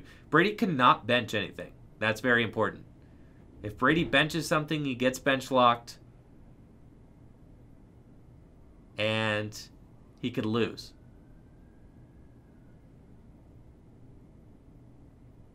Heatran would not KO with the GX. Oh, you're right. Heatran was short.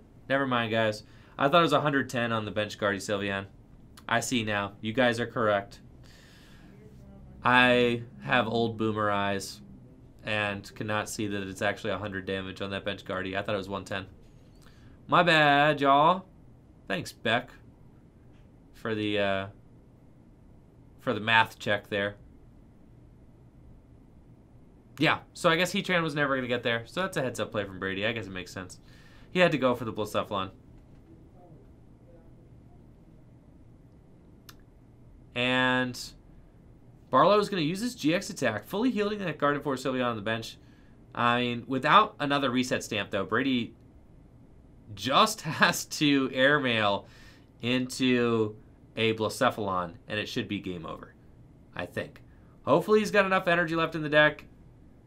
It could be close. He's going for it, though. He's thinning the energy out of the deck first. And he's seeing, all right, how much energy do I actually have left? Brady might be actually out of energy. I'm not sure how much energy. Hopefully he's got a ton of Fire Crystals in his hand, because it's looking like his energy situation's a little bit suspect with only 1 energy left in the deck. And we see Andrew Barlow starting to count his resources. That's a ton of fire energy in that discard pile. Brady is going to start using airmail. Needs to find his Blacephalon.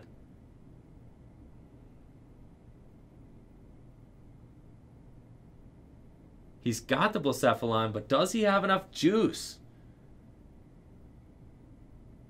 Let's see. He's got 3 energy back there. And he's got Welder onto the Blacephalon. to draw 3 more cards. He's got a gigantic hand, but does he have it? Retreat.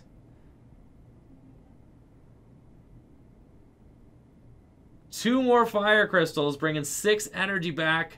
Brady had 6. Wow. Had 3 fire crystals in the hand. Great catcher up. The Gardevoir Sylveon, and that's it. Brady taking the tournament down with Baby Blacephalon getting in there. Wow. And actually pretty tight final game there, despite Andrew Barlow thinking that he had no shot. He definitely had a shot. Brady's deck was not exactly cooperating with him for a little while there, but in the end was able to pull it off 5-0 with Baby Blacephalon at the Full Grip Games League Tournament. Congrats to Brady and Andrew Barlow both for an awesome showing. All right, we got Brady here, 5-0 at the League Tournament with Baby Blacephalon. Yep. Did you anticipate it going this well? I thought if I didn't play against Malamar, I would, so... Cheers, bro. Yeah. So what did you play against the round before this last one? Another Greens versus our deck. So, easy. Yep. Right? Yep. Now, was this your most stressful game of the day? No, against the Peak Rom, I just kind of draw pass until I really got it going. Oh, okay. Yeah, so definitely the second most. Second most stressful, because you were having a little bit of a hard time finding your Blacephalons there early. Yeah. Yeah, they're very elusive when you can't play the Ultra Face down. No, yeah, they were just skipping out on work, airmail. So, I was thinking maybe Brady prize 3. Yeah, I only prize 1. Only prize 1. But yes, the Chaotic Swell, very tough for your deck to actually work through. Sure. Yeah, so, we saw you get that out the way, but then you have to find your other Ultra Space. Right. There's only like a couple of the deck. Yeah. 2 or 3. 3, yeah. So, and I prized one of those also. So. Oh, yeah, well, that's lit. Yeah. So the Chaotic Swell was definitely a hindrance for you. For sure. Now the turn you opted to go in and Blazer. Walk us through that play, because you had the Gust and you could have. Were you short on the I only on the had bench? 3 energy in hand. I was messing up that math left and right. Okay. I thought there was 110 on the bench, so yeah. no, it was 100. It was 100 on the bench. Yeah, it was 100 on the bench. So you Blazer that turn. Were you worried that he was going to knock out your Blacephalon? Have the switch and just and then maybe were you going to be short on energy for game? I mean, I was ready to knock out the Blacephalon, but I still had energy. You think you had plenty of energy to close the actually, game out? I think Blazering was actually incorrect there. I think I should have just passed, because if I hit an energy and do 60, then you can Sanctuary all the damage off and knock him on the Blacephalon. But he was 10 short otherwise. So. But then you only had to discard 5 for the knockout. Yeah, I mean that worked out. Gas. It worked out nice. So that was a pretty clutch play. That was really exciting for sure. And so final thoughts on this deck. Do you think it's a deck we'll see at the Latin American International Championships? Yeah, I think people will definitely play it. For sure. It seems very good if you just think you can miss Malamar. Free matchups. Yeah, right. Yeah, exactly. And I love the built-in draw engine too. Any deck that gets to play Pidgeotto is pretty good deck to I mount. love Pidgeotto. What a nice card. What a nice card. One supporter fights both guys. Holy. Anyways, well, congrats, Brady, and well played. Thanks. That's it for the Full Grip Games League Tournament. Thank you guys all so much for hanging out tonight. Thank you so much for the bits, the subs, all the support. Big shout out to the mods for doing an incredible job with the community as well. If you're sub to the channel, make sure to check out the sub-only Discord. You can access it by linking your Discord account to your Twitch accounts, where we talk Pokemon. I post all my deck lists in there, and it's a great space for us to build community for the Pokemon trading card game. Also, make sure to check out fullgripgames.com for all your trading card game singles, sleeves, deck boxes, things like that. You guys are awesome. Thank you so much for supporting the store at Full Grip. Supporting Full Grip directly supports Tricky Jim and me and the Pokemon trading card community as a whole, in my opinion. So, awesome stuff. Thank you guys so much for supporting the shop. Make sure to check out fullgripcodes.com as well for instant PTCGO code delivery. We're always updating the codes website with more codes and getting them updated all the time, so make sure to check back if you haven't done so recently. We're going to kick things over to Riley and JW for tag team. So make sure to give them a good time. Thank you so much for everything tonight, chat. I am exhausted, and I'm going to go have myself some dinner. So cheers. You guys have a good one, and make sure to tell Riley and JW I said hey. Deuces. Peace.